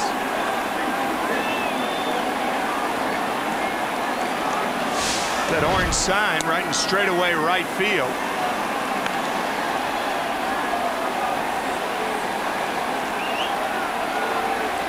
The Giants are considered the Yankees of Japan. 0-2 now on Sierra. And their ratings have suffered since the exit of Hideki Matsui. Still doing very well in the television end of the business, which is our concern here at Fox. Let's be honest. Of course. Time called at the plate. Matsui's figured out that right field wall, though. He just kind of leans back and he tomahawked that ball over the wall and right. that short porch here at Yankee Stadium. 1-2 pitch. 2-2. Only the 7th home run of the year for Hideki. He had 16 last year after hitting 50 his last year before leaving Tokyo. 2-2 to third, and Wigginton got the high hop before it took a little short hop. 2 out. Let's go to Los Angeles. Jeannie with a game break. And Joe, I ask you, what does Jim Thome have to do to get more all-star votes? How about this? A 2-run home run at Fenway, 26th of the season. That leads the majors. He has 13 in the last 18 games and a 7-1 Philly top 6. The answer's simple. Jim has just got to stop being such a bad guy. That's right. I mean, he needs to be more friendly. That's how you get votes. I mean, clearly, Barry Bonds is a leading vote getter in the National League. So, saying this to follow up the most meant in the most respectful of ways, but he is the Andy Griffith of Mayberry of the major leagues. He is the nicest man. Just can't believe it. I mean, so unaffected.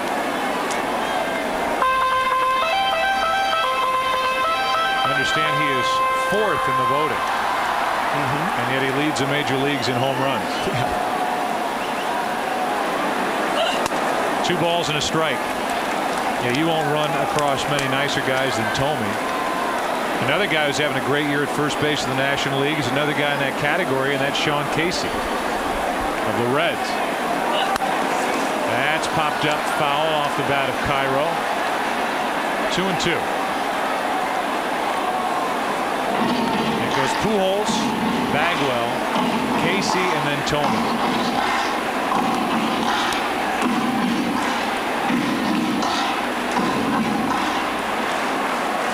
Sean Casey hitting .357 to lead the National League. Matsui is homered here in the inning. It's an 8-3 game, and Leiter brings home a 2-2 to Cairo. Should end the inning. Shallow left center. Matsui. Inning over. A home run by Hideki Matsui.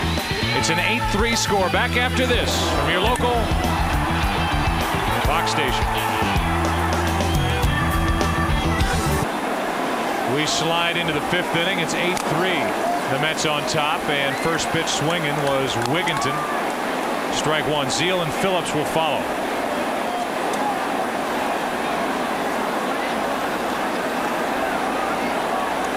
The Mets have lost their last 7 games to the Yankees. Today, the first game of this 3-game set. With 3 more to come next weekend, they lead 8-3 after 4.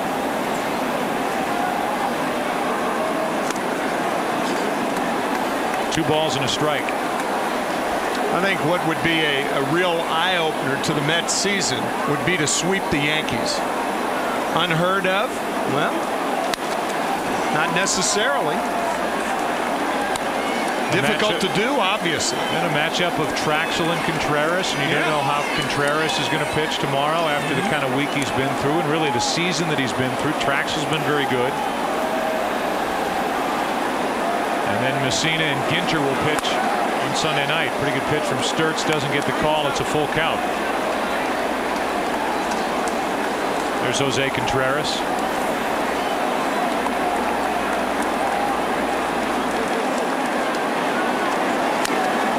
Foul. The story of Jose Contreras really brings to mind and brings to light the bigger picture, and that has to do with the thousands upon thousands of families that have been split over the years. As Wigginton just got out of the way of that pitch, the ball hit his bat. It's a foul tip. 3 balls, 2 strikes. Fidel Castro's reign has been almost 50 years now, and over the years people have been split from their families with very little word of how things are going back home, and maybe getting a letter. Mom passed away 2 weeks ago. Never getting a chance to see the family again or visit a gravesite. As Wigginton strikes out. We talked with Roberto Gonzalez Echeverria, who's become a good friend of ours here in the booth, coming to us and joining us in the booth weekend after weekend up here in New York, Yale University, and the chairman of the Hispanic department, the Spanish and Portuguese department at Yale. And it was really his point, and it's well taken, somebody who's an expert on Cuban baseball and baseball in the Caribbean, talking about that very aspect. And so while it's a tremendous story for Jose Contreras and everything that's gone on in his life and for his wife and for his 2 daughters, you think about so many families that don't get that opportunity. The 0-2. Zeal stays up there, and the count stays no balls, 2 strikes.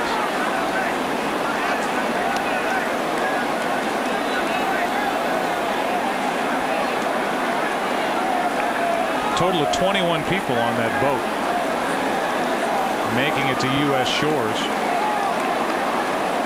And generally when that happens, they're allowed to stay. 1 ball, 2 strikes.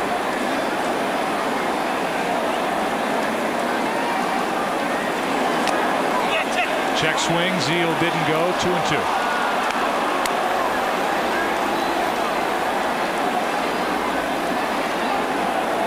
I think everybody with the Yankees figures and hopes that it will be a more relaxed Jose Contreras and maybe a more effective Jose Contreras after being reunited with his family. There's a base hit into left. Zeal is on, 1 out. We talked with Art Howe moments ago before the start of this 5th inning. Art Howe, the manager of the Mets, first of all, a great start to today's game, and you have to be excited about finally getting a good look at your team the way it was supposed to be coming into this season with Reyes and some of the names back in your lineup. Yeah, we're healthier now than we've been for quite some time. We still have a couple guys, Garcia and Wilson, that are still out, but we're feeling pretty good about the lineup we're able to put out there on a daily basis now. Art, you saw Richard Hidalgo as a 15-year-old when you were managing with the Houston Astros, and you said he was just an electrifying talent. Yes, he was. Everybody in the Astro organization was very, very high on him, and they couldn't wait for him to grow up a little bit. He has. Everybody talks about, from the player's perspective, this is a big hassle, this series, but you feel the electricity in this ballpark. I know it's fun for us. Can you have any fun during this series? Yeah, when you win, it's a lot of fun, I guess. But last year we had our problems, so hopefully we can get some W's this year in it. And yeah, it's great for the fans. The fans of the city, they're all pumped up for it. Art, good start to this one, and thanks for the visit. Thanks, guys. That's Art Howe, manager of the Mets. Here's a double play ball off the bat of Phillips, and right on cue, the top of the 5th is history. 6-4-3 to end the frame. Bottom of the 5th rolls in. Top of the order for the Yankees. They have to get to work. They trail by 5. Go into the bottom of the 5th inning, top of the order for the Yankees, and they find themselves down 8-3 to Al Leiter in the New York Mets. John Franco is wearing an earpiece and a microphone on his uniform top and has been kind enough to join us during this frame, and we will talk to John after this first pitch to Bernie Williams. Ball 1. Hey, John, thanks for doing this. Sure, no problem. Are you as surprised as some across baseball that you guys are staying afloat here in the division and start the day only 3 games out? I'm not very surprised. I mean, we've always had the talent here. It's just a matter of going out there, keeping some healthy bodies out there. And basically our pitching has been carrying us all the way up until now. So hopefully our hitting will come up and take a little bit of pressure off the pitching staff. Yeah, that was going to be my next question. I mean, as surprising as the Mets can be as a team, you could talk to die-hard baseball fans and say, who leads the major leagues in team ERA? I don't know that the Mets would jump out of anybody's mouth. No, I don't think so. I think we surprised a lot of people, and that's a tribute to Rick Peterson's come in here, and he's done a tremendous job with everybody here. Especially the starters, Tom and Al and Steve Traxel and Gittner. Those guys have been pitching great. And then in the bullpen, Looper and Ricky Vitalico have been pitching steady, and Stanton also. So those guys have been doing a great job. John, in what way is Rick different from other pitching coaches that you've worked with? I just think Timmy just keeps it simple.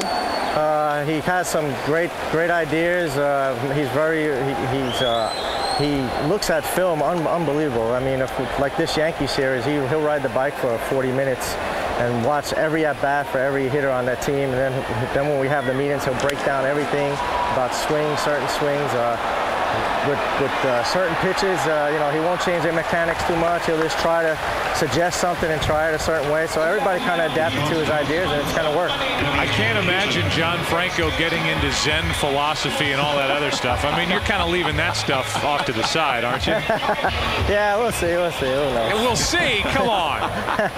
Of all the bullpens that you've inhabited during your long, and I mean long, Major League career, how does that Yankee Stadium bullpen rank? Oh, they're very good. I mean, whenever you have Mariano closing. No. I don't mean them. Here. I mean, how physically is it out there with fans and all that? Today's not too bad. I think it's more family-oriented today out here. I think last night, if we would have played, we would have heard a lot.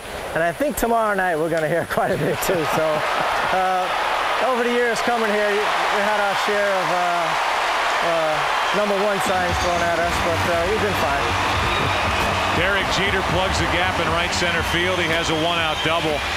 You know it's Jeter's birthday, John. Are you excited about that? Happy birthday. Isn't that great? He got a hit for his birthday. I hope that's where it ends.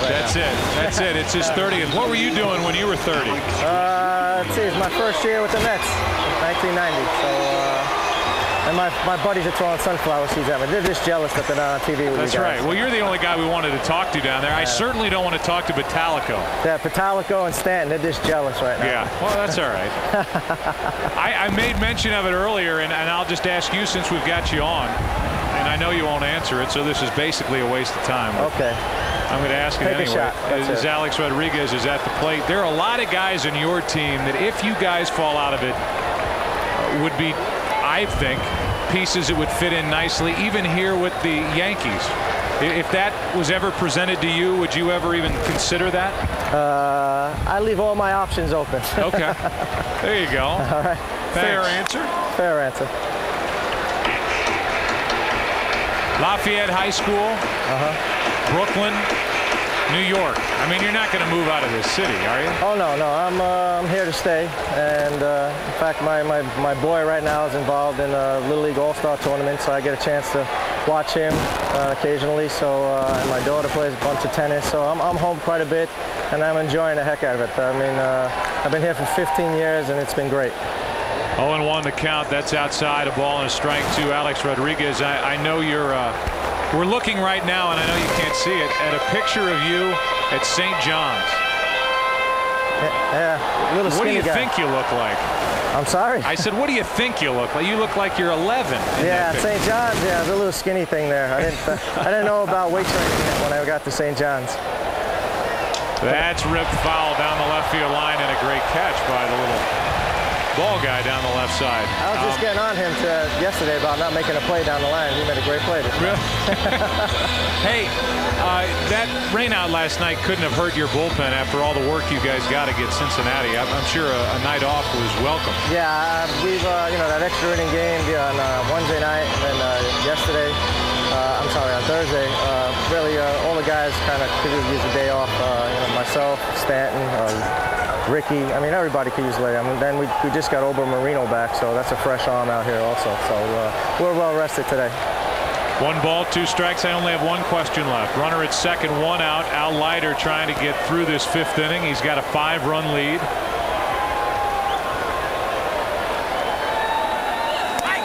Two and two. As a New York guy, despite all the hassles, you've got to enjoy this crosstown rivalry and playing interleague play against the Yankees, don't you? It's great. I mean, as a growing up in New York, as a Met fan, I grew up as, and this is going back to when I was a kid. We used to have the thing called the Mayor's Trophy game, where the Mets and Yankees used to play once a year, and it was just great. So now it's 6 times a year, and both fans and both stadiums get full for 6 games, and the city kind of just shuts down and see what's going on. I think it's great for both teams, and it's great for baseball too. Well, John, thanks for your time, and good luck to you guys the rest of the way. It's been a fun start for you all, and I'm going to be interested to see how you guys end up. Good luck. All right, thanks, guys. Thanks, right, John. Bye-bye. It's John Franco, and our thanks to John. We, as a network, whether it's us or ESPN or the local Fox affiliates or independent channels, we only ask, we don't tell. We ask if they'll wear a microphone and talk to us, and we appreciate John joining us and Art Howe and the work done by Jay Horowitz, the PR director of the New York Mets. We hope you enjoy it as well. Runner at third, 2 out here. A 1-out double by Jeter. He's at third for Gary Sheffield, who pounded a 2-run home run back in the third. Ball 1. One thing you've got to love about Rick Peterson, he travels his own route through life. He had a meeting of the Mets pitchers in Arizona recently where he handed out fortune cookies to all the pitchers. You talked about that Zen philosophy. You talk about breaking things up. Each pitcher read their own fortune. Some shared it with others, some didn't. And were they tricked up fortune cookies?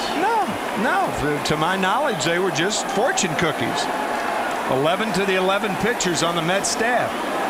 And they had fun with it. But he is unusual now, I'll tell you that. Good pitch on the inside corner to Sheffield, 2-1. Rarely does Rick Peterson talk about the mechanics of pitching, but more, as Don Imus would say, the checkup from the neck up. If you got a fortune and it said a visit to Dr. Job is in your future, that'd be you picked the wrong cookie. It would be better to say a visit to Dr. Phil is in your future. 3 balls and a strike. Dr. Ruth. Any other doctor other than Job. Dr. Ruth. Runner at third, 2 out, 3 balls and a strike on Sheffield. He went. Home plate umpire didn't have to appeal. Gary Darling said strike 2. And Gary thinking this was that breaking ball would stay up, but he clearly went. 8-3. The Mets on top. Runner at third, 2 out, and now a 3-2 to Sheffield. I don't know who's grunting and groaning, if it's Leiter or Sheffield. I think it's Leiter. And he would have been groaning had Sheffield connected with that pitch. Take a listen.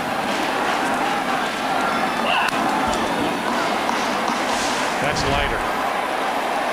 You know that grunt anywhere, right? Absolutely.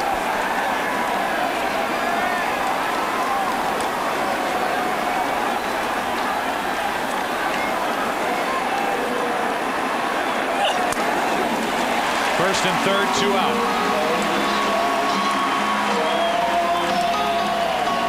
Our jury virtual verdict question. Who would you rather be for a day? Jeter, Rodriguez, or Piazza?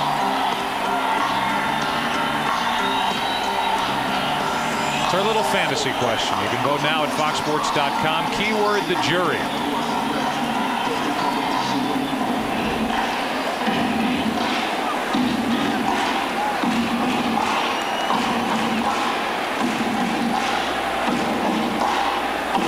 We will not be accepting write-ins. It's got to be one of those 3. First and third, 2 out. Leiter's just trying to get through 5. Giambi standing in his way. Ball 1 with 1 swing of the bat. Giambi can make this a game.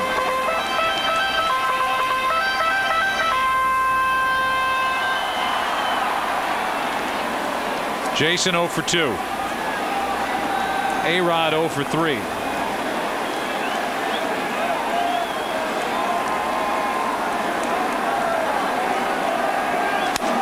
In the air to right field, got it off the end of the bat. And Hidalgo puts it away to end the inning. 2 left by the Yankees. We go to the 6th. Top of the order coming up for the Mets. Metsies. They lead at 8-3. A 5-run Mets lead as they bat in the 6th inning. Top of the order. Reyes goes after the first pitch and he pops it up. Rounds first and will head back to the dugout. We look at the running style of Jose Reyes. So much has been made of him changing the way he runs. This is last year, legging out a triple. And this year, whether it's the hamstring, the back, or just making a concerted effort to run differently, he doesn't seem to be getting around the bases nearly as well. No. They're just looking at that clearly. There is a favoring of the left side of Jose Reyes. What people are most taken by when they meet Reyes is how big he is. He's 6 feet tall. That pitch is up 2-1. He just turned 21, so you have to believe he'll fill out. Get stronger. Get stronger, but I would think with that tight body. Matsui to Matsui, 2 out. The Mets would hope that he would only get stronger and not fill out as far as bulk is concerned. He's got the ideal baseball body, that lithe strength. There aren't many left. No.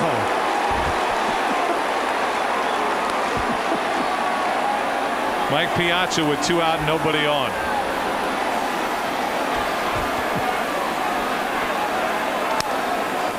Strike 1.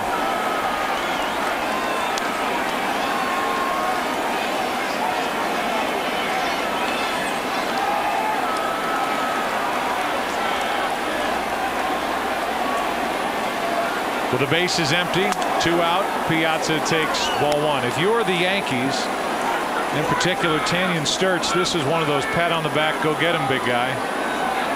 He's going to have to get some outs and eat up some innings with a day-night doubleheader coming up tomorrow.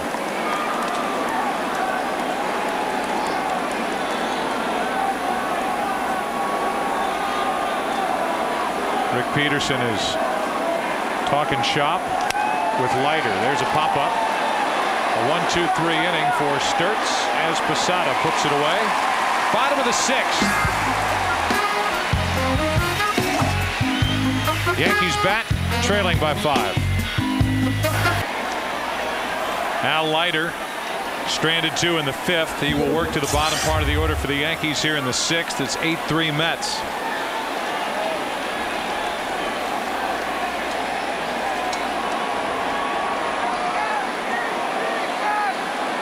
Leiter is a 21-year-old. Was pitching for the New York Yankees. That was back in '87. Traded to Toronto for Jesse Barfield in April of '89.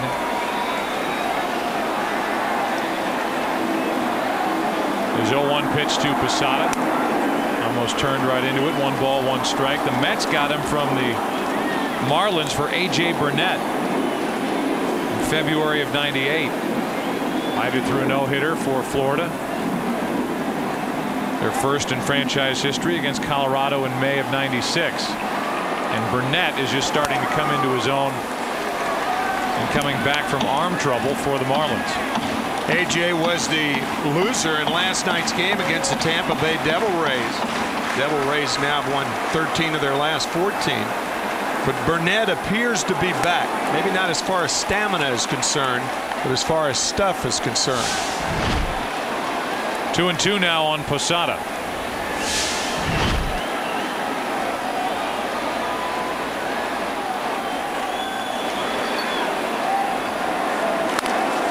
Keeping it inside and Posada ripping it foul.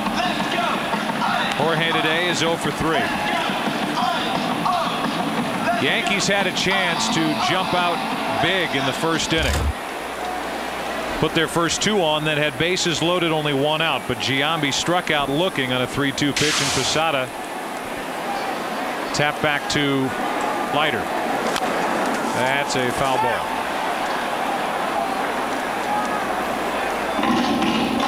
Fans, you can be part of Major League Baseball history and help select the starting lineups for the 2004 All-Star Game. This one counts, and so does your vote. Log on to MLB.com to cast your AmeriQuest All-Star ballot today.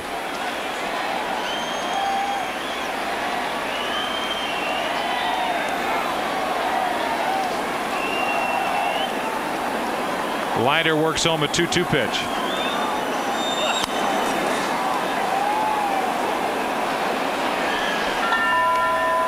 Talk of the possibility of Roger Clemens pitching to Mike Piazza, the starting battery, after all the problems they had back in 2000. Roger Clemens hitting Mike Piazza in the head on July 8th, 2000, then the bat incident in the World Series, Game 2. Roger Clemens started the last All-Star game in Houston back in 1986.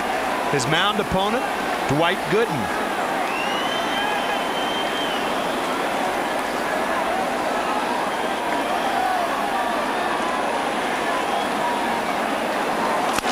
That's foul. We talked to Mike Piazza about that possibility, and as Posada goes to get a new bat, let's hear about Mike and the potential to catch Roger Clemens in the upcoming All-Star game.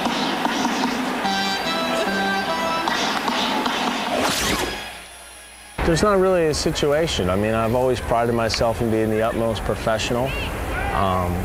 You know, I think it's his moment. I think he deserves, you know, all the accolades and attention he's going to get. And you know, if I'm part of that, which it seems like it's going to be, then I'm looking forward to it. And I'm going to do the best I can, you know, to not only help our team win, but, you know, him and all of our pitchers to do well. So I never think that that's an issue. Handled very well by Mike Piazza. And I know to the two of us, that doesn't surprise us at all. A very classy guy. And after getting the record this season for home runs hit by a catcher, he is trying to make the transition to first base, and there have been times where it hasn't gone very well. Struggling with the footwork, struggling just to feel comfortable over there as Matsui flies to left. Floyd with the glasses on. They're not on his hat, they're on his face. 2 outs.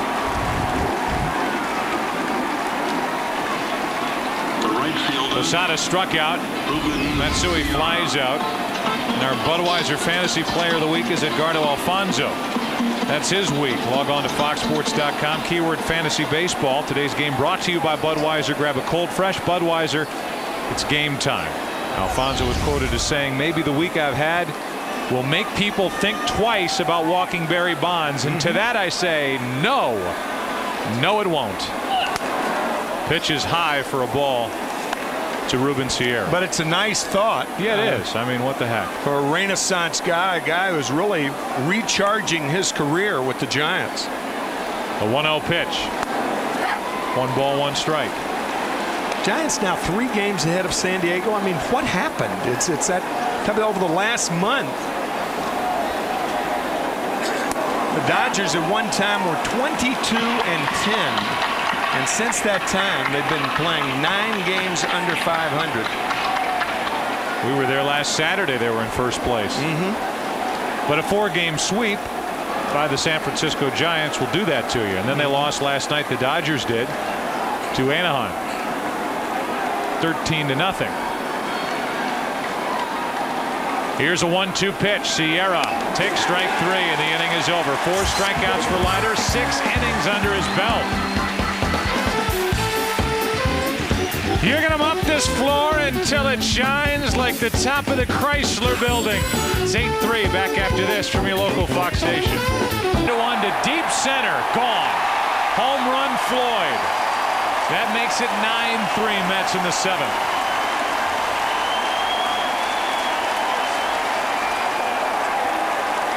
Eighth of the year for Cliff Floyd. Earlier in the game, we talked about Mike Piazza and how you have to crowd the strong guys. Well, this swing by Cliff Floyd gives you an idea of what happens when strong guys get extension. Check this out. Fastball away. Full extension. Gone. Now Hidalgo takes a ball outside. Richard, an RBI single, a walk, a run scored. How about the Astros and the way they've changed over the past 2 weeks? One more time, you can see that full extension right there on contact.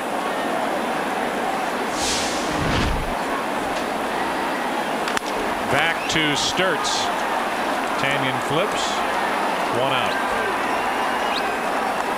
The Houston Astros trade Richard Hidalgo. They open up a spot for Jason Lane, a young outfielder they like. Now they pull off their part in a 3-way trade. They land Carlos Beltran. They've got Beltran in center, They've moved Biggio again. He's now in left. Berkman's in right. He's never played that position, and they've traded away the former Met Octavio Dotel, who was the closer after losing Billy Wagner over the offseason. Trading him to Philadelphia. I'm not so sure that the Astros are a better club with Beltran and without Dotel. They're going to ask an awful lot out of Brad Lidge, who takes over as the closer as Cameron's hit by a pitch. And they're going to need some other guys to step up and get some key outs if they don't add a late inning relief specialist the rest of the way. If they do, then they're a much better ball club. Much better ball club, and you wonder at what price they're going to be a much better ball club. Fastball tailing in on the left hip of Mike Cameron. Plus, Beltran's supposed to be just a rental. Yeah, right. He's a free agent at the end of the season. Scott Boras, we saw him last weekend. He's his agent. And there is obviously a lot of interest up here for a guy like Beltran over the upcoming offseason. Ball 1 to Wigginton, who's 1 for 3 with a single and a run scored. He's one guy that I don't think will ever be with the New York Yankees. I mean, not ever, but not in the next 4 or 5 years. Beltran. The 1-0 popped up. Cairo dances underneath it. 2 out. Tomorrow, NASCAR returns to Fox live from Sonoma, California, with Nextel Cup Racing presented by Subway. Defending champion Robbie Gordon and the Rainbow Warrior Jeff Gordon clash on the West Coast in NASCAR's first road race of the year. Coverage begins tomorrow at 3:30 Eastern, 12:30 Pacific, only on Fox. NASCAR in one of the 2 of the Valleys of the Vino, right outside San Francisco. Go back to that. You think Beltran will not be a New York Yankee? I do not. No, I don't think, because then what are you going to do with Matsui, Bernie Williams, or Gary Sheffield? Unless you decide to make Bernie Williams a full-fledged designated hitter, and I don't think he's ready for that. I just don't think the Yankees will have an end. I think the Yankees, along with Joe Torre, who is so concerned about starting pitching all the time, is more inclined to go after starting pitchers as opposed to a guy like Beltran. Joe Torre has 4 rings, and he'll tell you he won championships with pitching. And in particular, the guy at the end of the bullpen, Mariano Rivera, but solid starting pitching. Something the Yankees covet right now. Yeah, I mean, that could change if a team like Boston was interested in Beltran, because the Yankees are more inclined to make deals to keep players away from other teams as much as they are to acquire a player. Brian Cashman has said as much. That's an expensive game of keep away. Oh, it is. Bernie Williams is on that list. Yeah, right. He almost became center fielder for the Red Sox a few years ago.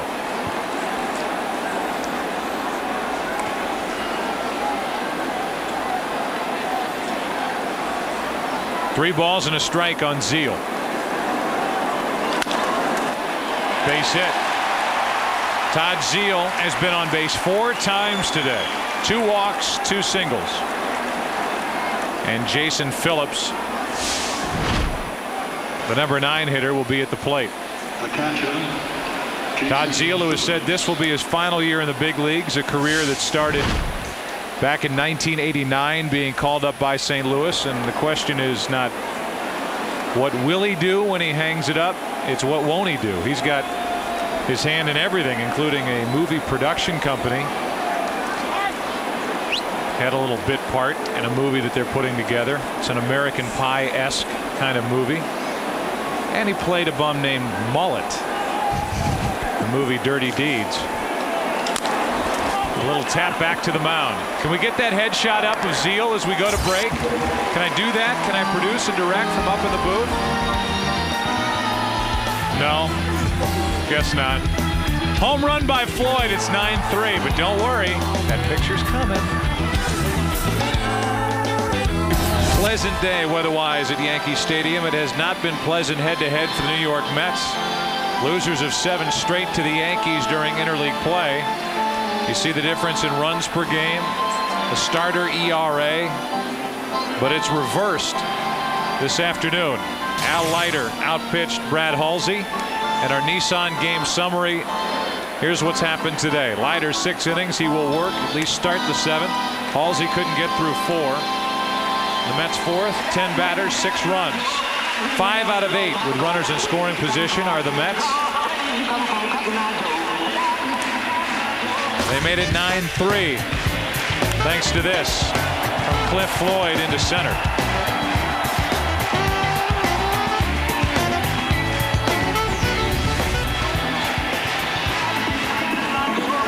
Two home runs hit by the Yankees today, one by Matsui, a 2-run shot by Sheffield, and that's it against Leiter, who is up over 100 pitches for the day. There is action and help getting ready in the bullpen for the Mets if they need it. Leiter will work to Cairo, Bernie Williams, and Derek Jeter. Ricky Bottalico's getting loose.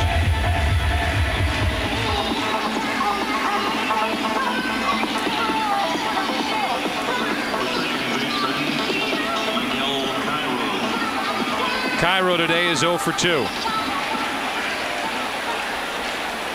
If you're a stat guy, and these days most managers are,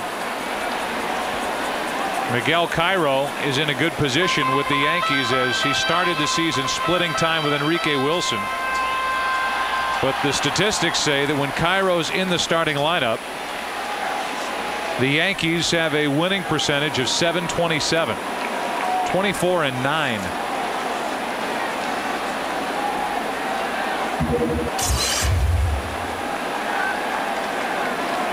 Since May 15th, Cairo's hitting .311, so he's been a part of that.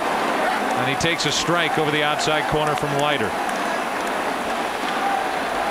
A long day of work for Al Leiter. It has not been easy during different stretches. But he's persevered, and his teammates have given him 9 runs. 0-2 on Cairo. Miguel Cairo is the type of player that opens eyes like Placido Polanco or the Philadelphia Phillies does. Very good bench player for the last 2 years for St. Louis and Tony La Russa. And now he is predominantly the second baseman for the Yankees. In 2004, Cairo's gone. Strikeout number 5 for Leiter. Going after a bad ball after we just praised him.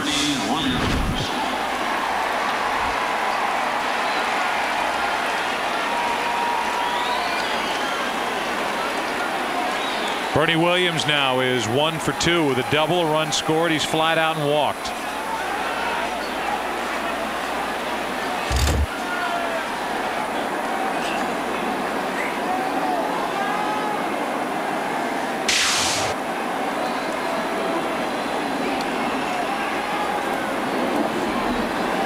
Strike 1 on Williams. Al Leiter in search of his 3rd win of the year against 2 losses. Tendinitis in his left shoulder, was on the disabled list since then. For the month of June, he's had a 1.52 ERA. Talking about the semi-far-fetched idea if they are happening, perhaps, if the Mets were to sweep the Yankees in these next 2 games, a split doubleheader tomorrow, and having Steve Traxel, a tough right-hander, go against the unpredictable Jose Contreras. You know what'll happen if that happens? 2 overreactions. One by the Mets, the other by George Steinbrenner. And you can bet on the latter. That's really why a lot of these Yankees kind of roll their eyes when these series pop up, because the pressure is squarely on them. Yeah. Almost like we have everything to lose. The Yankees, they have nothing to lose, and they can come firing at us, and the Mets have done just that today. You have to come in their house, and of course, you know, we're hypothetical right now because it's only 1 game. They're comfortably ahead in this game. But if that were to happen here at Yankee Stadium, It would be the overreaction that would be the interesting part, because the Yankees would not be losing and swept by an ordinary Major League team. Williams walks. Jeter coming up. Brought to you by Pepsi Fan Cam, a tribute to the man who turns 30 today.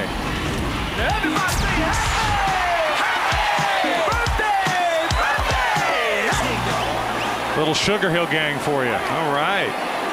Here comes Art Howe, and with two right-handers coming up and Vitalico getting loose, Howe is going to jog out and ask, it appears, Al Leiter if he wants to continue. A guy, Al Leiter, who has been part of that Sugar Hill group for the Mets, leading the majors in earned run average. Great work by Leiter. 119 pitches on the day, and he is out of gas. Ricky Vitalico is coming into pitch with Jeter and Rodriguez coming up. And the Mets leading 9-3 here in the 7th.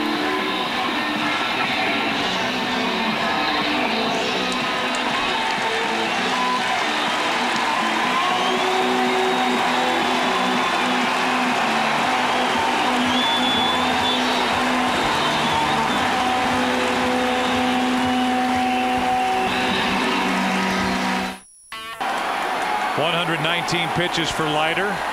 Got into the 7th, leaves with a man on and one out. Talking to Glavine as Vitalico misses with ball 1.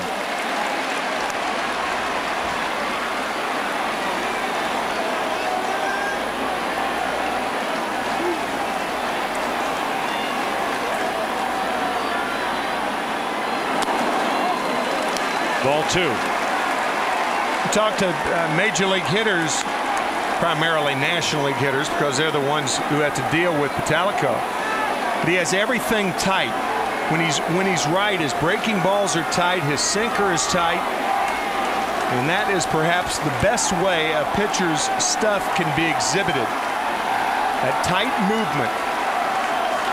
Ripped down the left field line, foul.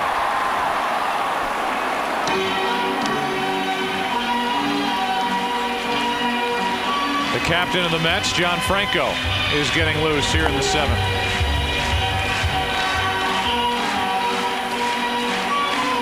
Franco's getting ready for Jason Giambi, who will follow Jeter, Rodriguez, and Sheffield.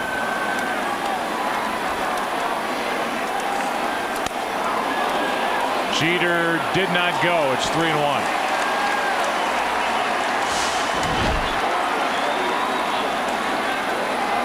Looks like he held up.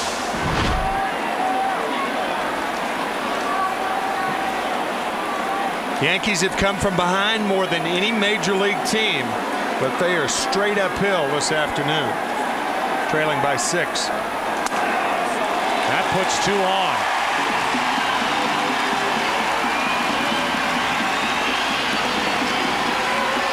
And brings in Alex Rodriguez.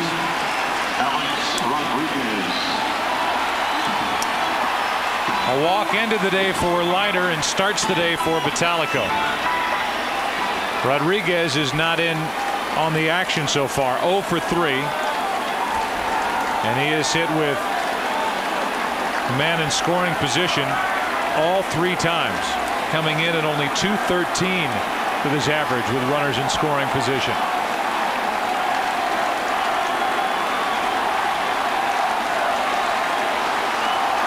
Strike 1.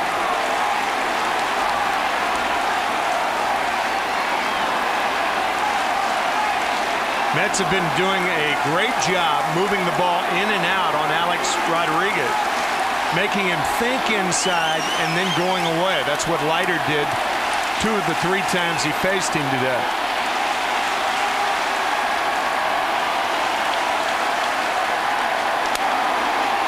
That's out of play. Some of the Met veterans have talked to Vitalico about toning down a little bit, not getting so excitable. He has a tendency to let situations get the better of him. He's got good pitching stuff. And instead of getting hot and fuming, trying to come back with a good pitch. That I was thinking of that. That 3-1 pitch to Jeter that just missed. Now he's 0-2 on Alex Rodriguez.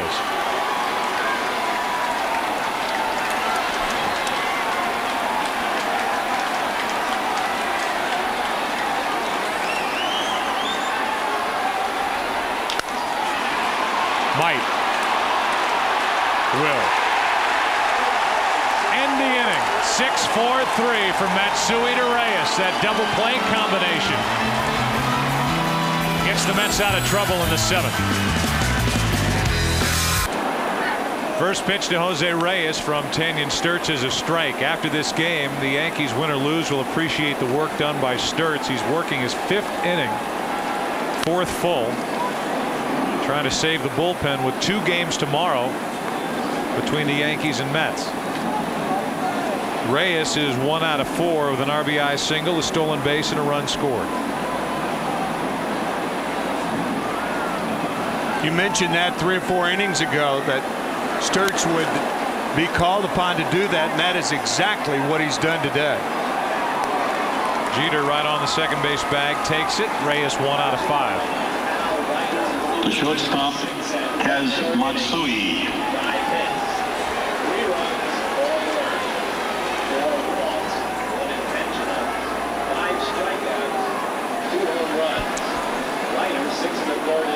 Can you hear that? Sure.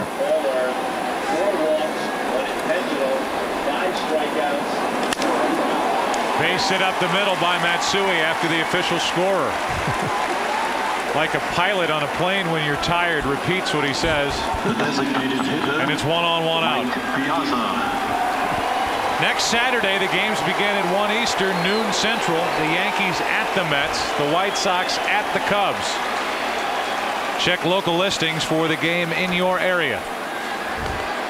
We'll take this traveling show to Shea Stadium and the other at Wrigley. Here is Piazza, 1 on, 1 out.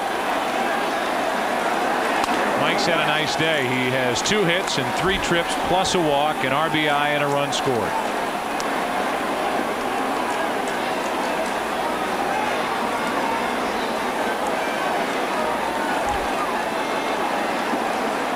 Sturtze is throwing harder as he goes. Piazza checked his swing. 1 ball, 1 strike.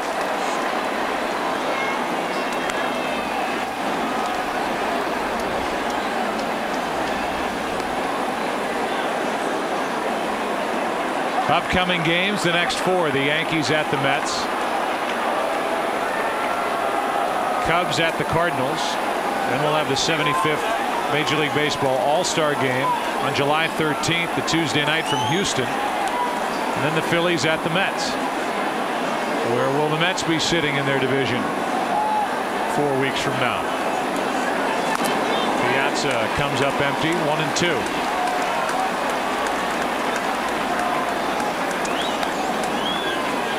Sometimes pitchers will use games like this to experiment. That appeared to be a splitter from Tanyon Sturtze, and a good one. You don't have the luxury of doing that during the season. Often that's spring training games. That's what they're for. Piazza get out of the way. And the crowd reacting like they did about 4 years ago, when Piazza was hit in the head by Roger Clemens as part of that day-night doubleheader. The 2-2. 2 out. Piazza going after a ball out of the strike zone. But you know, when that happened, Joe, I didn't think about it until later that with the split doubleheader, Piazza caught the first game. He was a DH in the second game.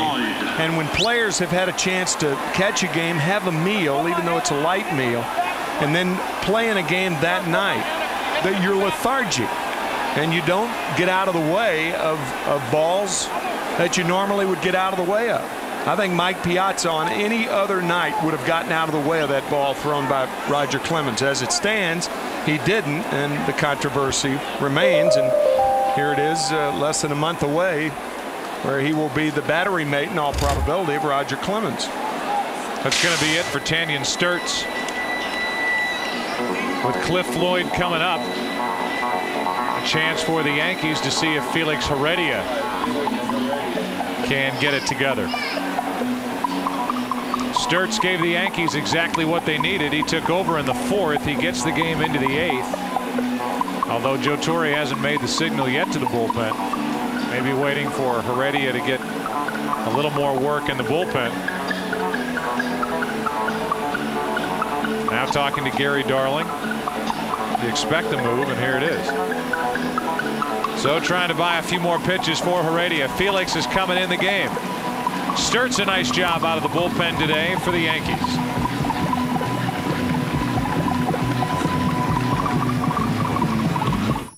Lineups for the 2004 All-Star Game. This one counts, and so does your vote. Log on to MLB.com to cast your AmeriQuest All-Star ballot today.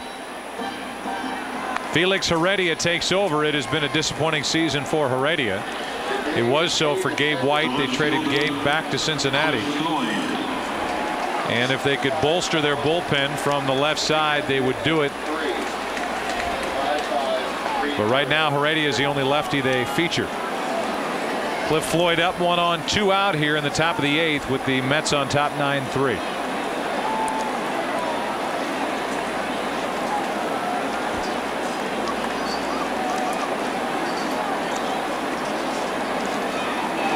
Strike 1 on the inside corner. They got Heredia late last year and liked him enough to sign him to a 2-year deal.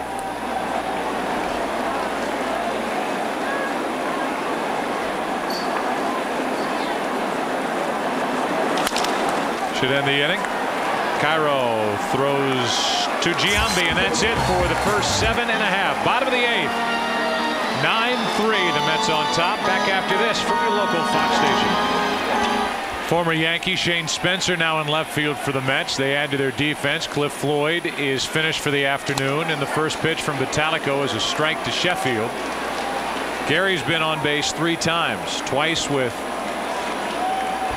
walks and then a 2-run home run back in the 3rd. That tied the game 2-2. Since then, for the most part, the Mets have had all the fun. 6 runs in the 4th. 1 run in the 7th. They lead at 9-3.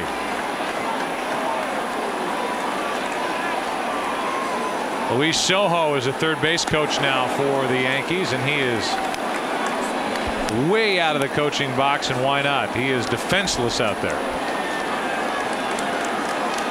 What a valuable player he was. Pardon me, for the Yankees, driving in the winning run in the 2000 series against Al Leiter.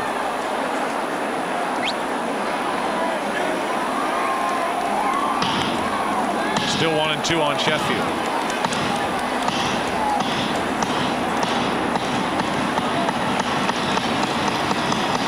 Sheffield should get to the 400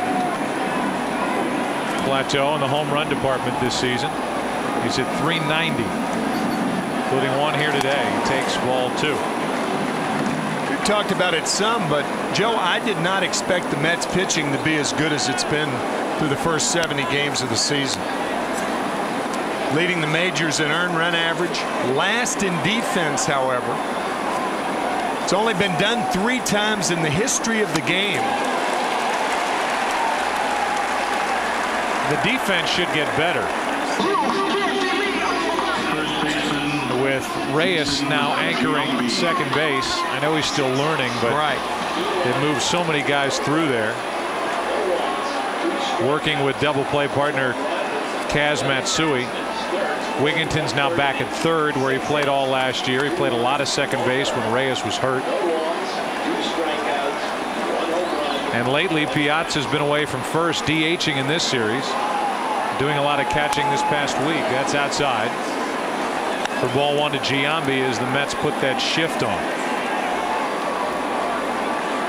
The only team to have done it, to lead the majors in earned run average and be last defensively, were the Dodgers. 1927, 28, and 85. Remember the 85 team with Pedro Guerrero at third, Mariano Duncan at second base, along with Steve Sachs. That famous clubhouse meeting held by Tommy Lasorda when Pedro Guerrero was asked what he was thinking about before the hitter hit. The idea that every infielder has to anticipate balls hit to him. Pedro said, first thing I think about is I don't want the ball hit to me. Good play by Matsui here on the other side of the bag. 2 out. Second thing is I hope the ball's not hit to Steve Sachs. Hit well. Nice play by Matsui. Ball was hit so hard, Matsui had to wait for Zeal to get to the bag. He was playing so deep with Giambi up.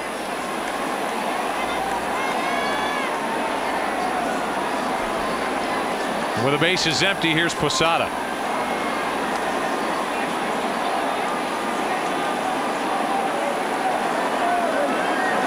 Vitalico did a nice job last inning. Did walk the lead man he faced, put 2 on, but got A-Rod to ground into a double play, then retired the first 2 here in the 8th.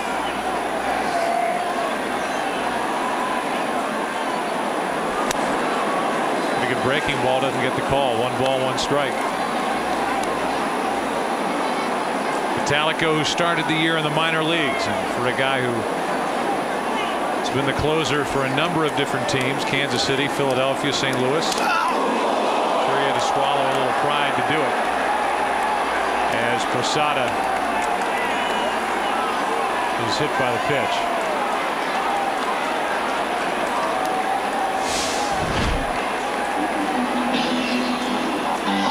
Fastball just nicking the uniform of Jorge Posada. We asked our fantasy question, our jury virtual verdict question. Here are the results. Who would you rather be, Jeter, Rodriguez, or Piazza for a day? And the answer was Piazza. That's a surprise to me.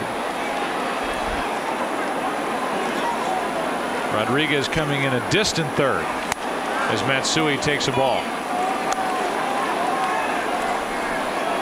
Been wondering what Steve Horn's been doing here in the booth all day, and now I know, logging on and casting his vote to beat Piazza.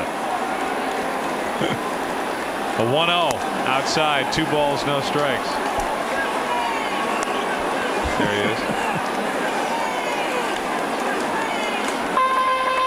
2-0 on Matsui, who's homered. 1 out of 3.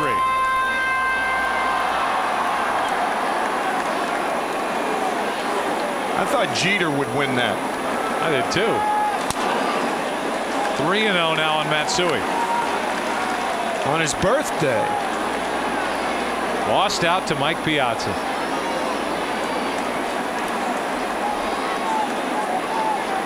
Vitalico has to throw a strike, and Matsui has to take at least 1.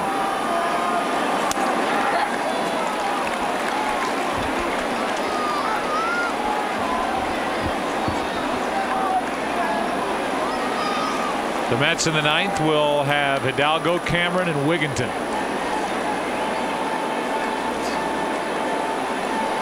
The 3-1. 2 on, 2 out. Second walk by Vitalico. That'll bring in Sierra. Right fielder, Ruben Sierra. And there's now one Met fan that's watching this right now who's not thinking about the possibility of Ruben Sierra getting a hold of one and making this a 3-run game and thinking nothing's ever easy, especially against the Yankees. I was thinking the same thing. Now here comes Rick Peterson, who is thinking the same thing. It's one thing for a team to hit their way back into the game, but when you present them with opportunities to get back in the game, that's a different story. And that's what Vitalico has done here in the 8th inning. The closer for the Mets, Braden Looper, is getting loose.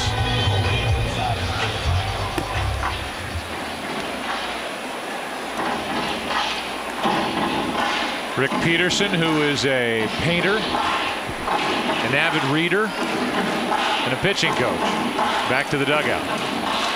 And Vitalico will work to Ruben Sierra. Ruben 0 for 3 today. That was against Leiter, and that was batting right-handed. Shattered bat. Matsui throws to first for the out. That'll do it for the first 8 innings here at Yankee Stadium. We go to the 9th. The Mets still on top 9-3.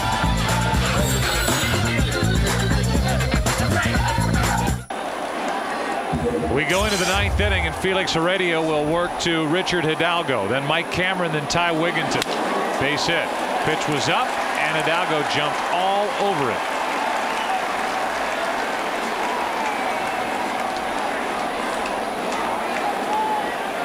The center fielder. Heredia came into this game Cameron with an ERA of over 8.5. He is enigmatic and has been throughout his career. He's still only 28 years old. The guy with that type stuff, you would think, would be a winner in the big leagues, but not so.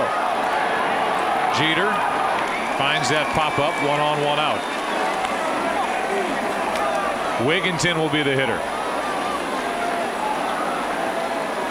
When you think back to those early versions of Joe Torre's team, the first one had Rivera setting up Wetland, but then with Rivera being set up by Nelson and Stanton as a righty-lefty combination, that was about as good as there was in the big leagues. Strike 1 to Wigginton. And John Wetland went down to Texas, and fast forward 7 years later, and look what the Texas Rangers are doing. If somebody had told you the Texas Rangers would be in first place and the Astros would not, and would be a distant 4th no way. In late June, I would have thought, brother. What? Texas 2 games up on Oakland, 2.5 on Anaheim.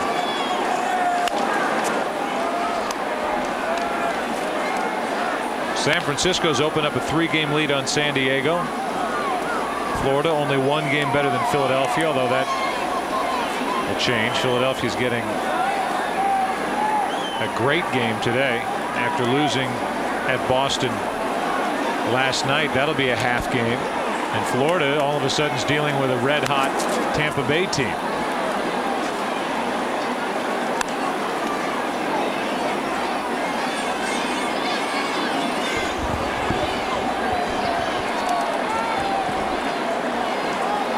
Runner at first, 1 out, no balls, 2 strikes on Wigginton.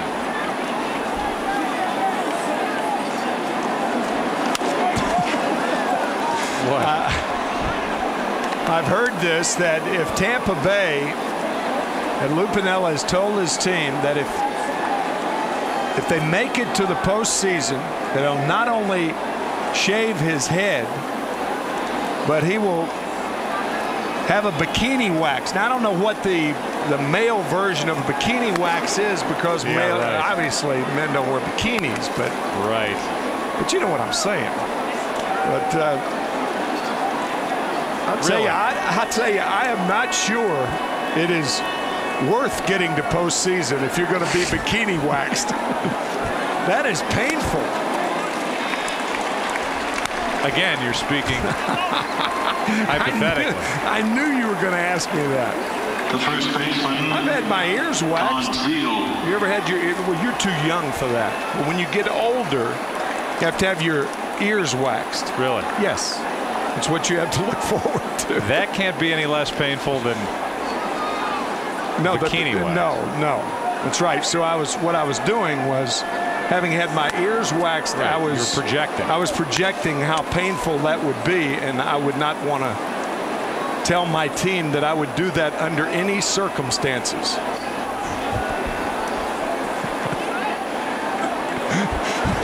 That's up and away 2-0. Is there anything I could present to you that if it were to happen? No. A right-hander, Jose Parra, is getting loose for the Mets out in their bullpen. There's a strike to Zeal. Talk about needing a waxing. You seen the picture of Zeal playing mullet? Oh, man. That does not look like Todd Zeile. I mean, he's a good-looking guy, but that picture's not.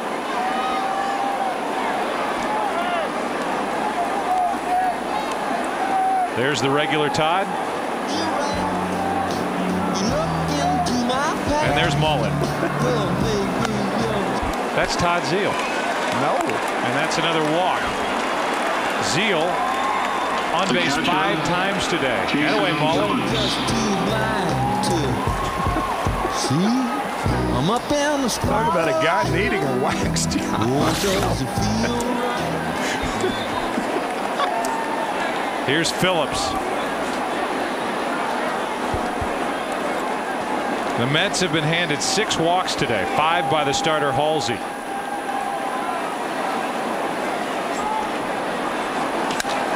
Should end the top of the 9th. Who wants it? Cairo goes out. Inning is over. The Mets have left 8 today. They've scored 9. And after 8.5, lead it by 6. We welcome you back to Yankee Stadium. Here is the great feat of the game presented by Lotrimin. The work done today by Al Leiter. Got into the 7th. 6 1/3, 3 runs on 5 hits. All the runs coming on home runs by Matsui and Sheffield. Did walk 4 and strike out 5. One of those walks to lead off the game. Then Derek Jeter singled. And the Yankees with a chance to set a foundation here in their own backyard, but failed to do it in the 1st. And then Leiter took charge after that. Jose Parra takes over for the Mets. And he will work to the 9, 1, and 2 hitters. Cairo, Williams, and Jeter. With the Yankees batting down by 6. Kenny Lofton is going to come off the bench and bat for Cairo.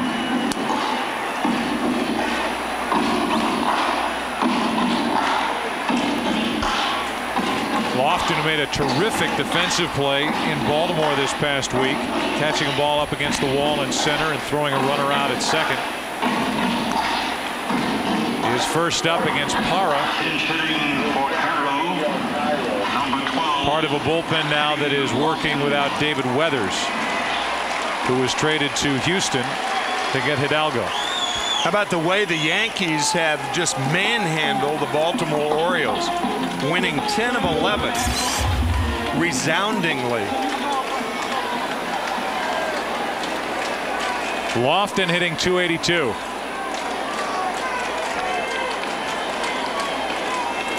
Don Mattingly, a Yankee from 1982 to 95, really forever, for the rest of his life now. That's a foul ball down the left side by Lofton. Career .307 hitter was Mattingly. And now the hitting coach. Donald Arthur Mattingly, flat out play. His last year was Buck Showalter's last year. That series against Seattle, the division series, which they lost. Down and in from Parra, 1 ball, 1 strike. Just looking up on the Yankee scoreboard, the Texas Rangers, who've won 7 in a row, 2-0 over the Houston Astros in the 2nd inning. A 1-1 to Lofton. To the right side. Zeile, Parra, great play. A fantastic play. As much on the part of Zeile as on the part of Jose Parra to get there. Todd looking like Mullet after a scrap of food right here. What a play by Zeile. Had that ball gotten through, no way to get the speedy Lofton.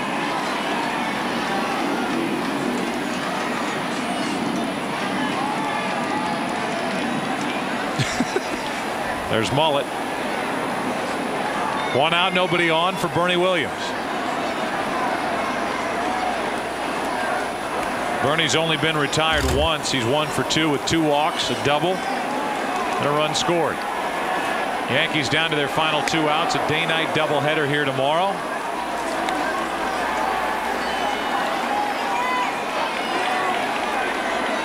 And many will watch with great interest at the start during the afternoon of Jose Contreras.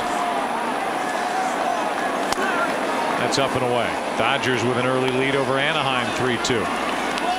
It's 2-0 here on Bernie Williams. 9-3, the Mets on top.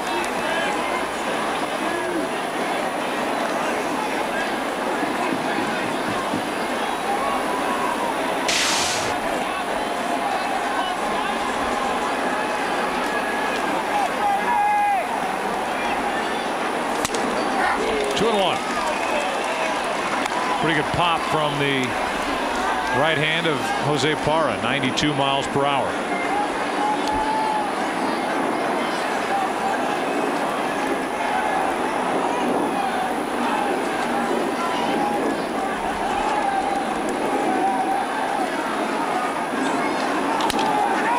To the right side and through it. A 1-out hit for Bernie Williams. The Mets bullpen has a mixture of young and old. They've got 3 veterans in Vitalico, Franco, and Stanton. And then they've got 4 guys who are relatively wet behind the ears. Ober, Moreno, Wheeler, Parra, and their closer is Braden Looper, who's still really getting used to that role at the big league level. First time we've seen Parra, but he's got a countenance on the mound, a presence that's reminiscent of Mariano Rivera. Of course, not the stuff, but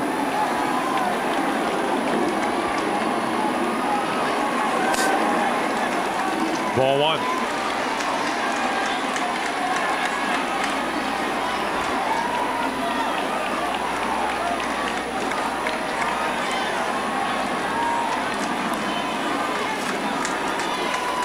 Jeter has 2 hits and a walk on his birthday. There's a strike. 1 ball, 1 strike.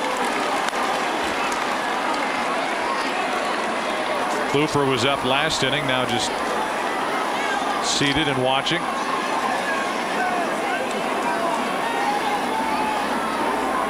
Seven straight the Yankees have defeated the Mets. Jeter is the only guy to play in all interleague series games. Series starting in '97. That's out of play. Strike 2 on Derek.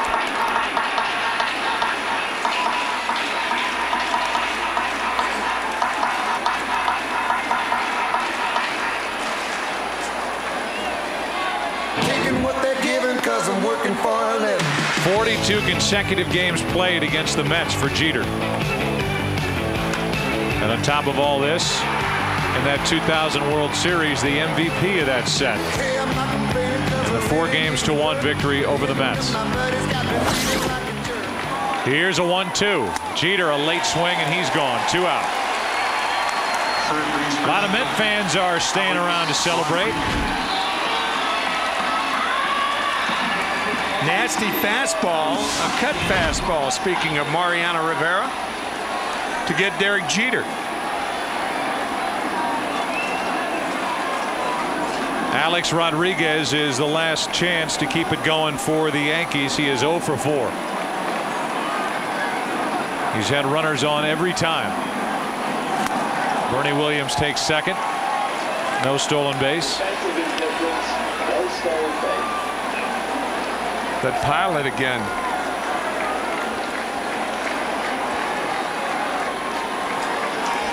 Runner at second, 2 out, no balls and a strike on the hitter Alex Rodriguez. 0 for 4 today with runners in scoring position. Another chance. The "Let's Go Mets" chant not being drowned out very well this time.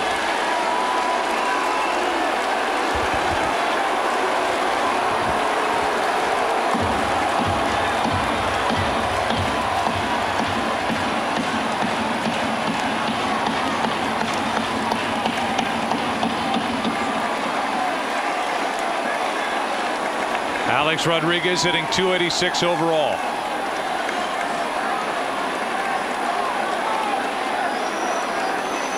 Parra trying to close it down.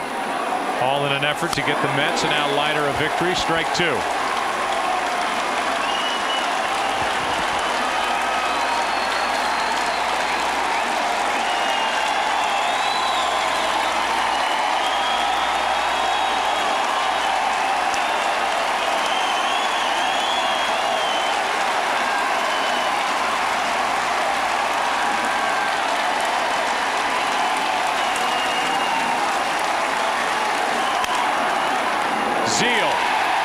Game's over. 0 for 5 with runners in scoring position for A-Rod today. The winner's Leiter.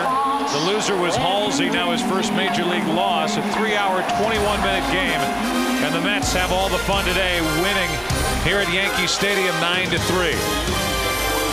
That means that the Mets are at the moment 2.5 games out behind Florida. Phillies only a half game out. The AL East, both New York and Boston losers today. More information on today's game, and for the latest information on Major League Baseball, go to foxsports.com. For Tim McCarver, I'm Joe Buck. So long from New York. A long day of baseball here at Yankee Stadium, and the Mets are back at the 500 mark. They defeat the Yankees 9-3. Coming up on the other side of my voice, Jeannie Zelasco and Kevin Kennedy. They'll have it from the Fox Television Center. From all of us in the Bronx, so long until next week, Yankees and Mets.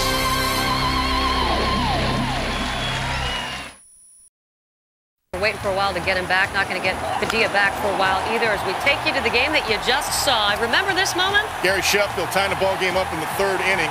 11th home run of the year. It's been hot the last 5 weeks. And then, of course, the Mets opening it up with a 6-run 4th inning.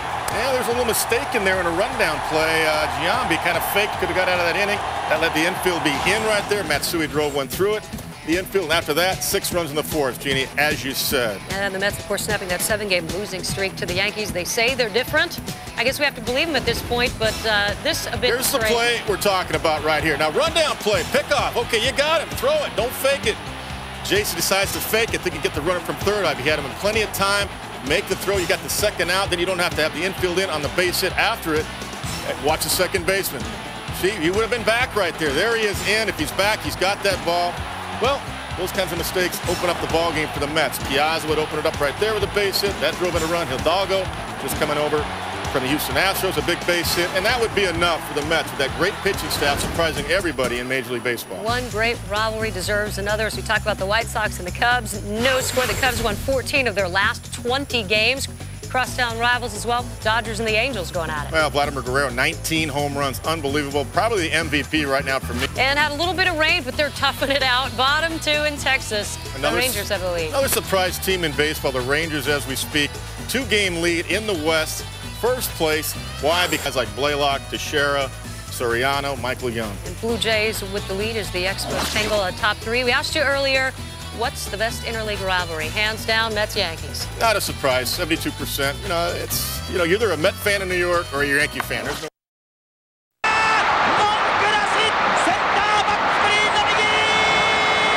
Japan is a baseball-crazy country, and over the last 10 years has emerged as a source of talent for the major leagues. Before last season, the Yankees smartly signed Japan's home run hero, Hideki Matsui, who's become an intricate part of this Yankees lineup. I just want to watch Matsui. I mean, it's great because he's really been taken to. These players love him. Hideki has just shown himself to be a phenomenal hitter, and not only just a power guy, but he really knows what he's doing at the plate.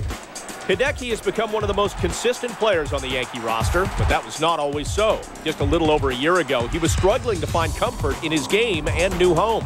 This year, the crosstown rival Mets have followed the trend of importing from Japan by signing Kaz Matsui. The Mets shortstop earns high praise from the player revered as a baseball god in their home country. I mean, I knew him as a player.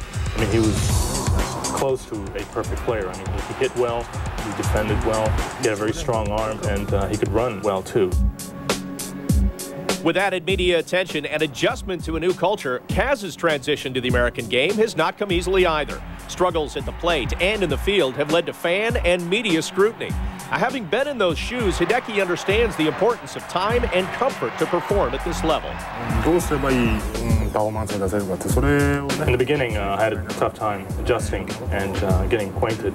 But having been able to play every single day, every single game, that helped me in terms of getting adjusted little by little. And I think towards the end of the season, I think I felt pretty comfortable. I think he's just going through that time of really tough adjustment. He came to a different country, to a different kind of baseball, and it's going to take time to get to know the pitchers. He's learning.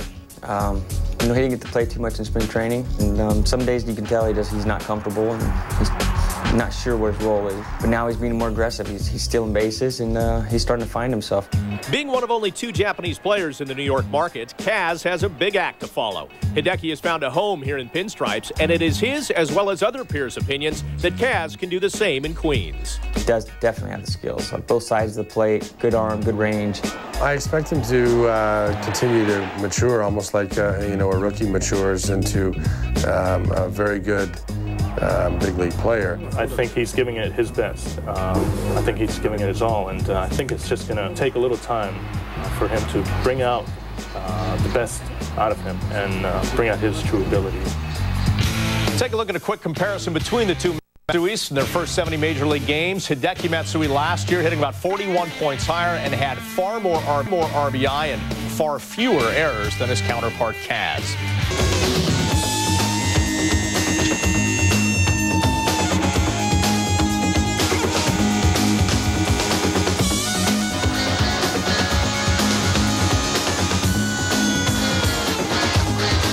Plus, Ken Singleton enjoyed his 21st birthday, leads off tonight for the Mets. Yesterday, Reyes accounted for the only 2 Mets runs as he smacked a 5th-inning 2-run homer off former Met Corey Leiter in the 6-2 loss to Cincinnati. That was Reyes' first homer since returning to the Mets lineup 5 games ago. Kaz Matsui will bat second and play shortstop. Now, he's had a difficult time making the transition from Japan and, in fact, was benched by Art Howe yesterday.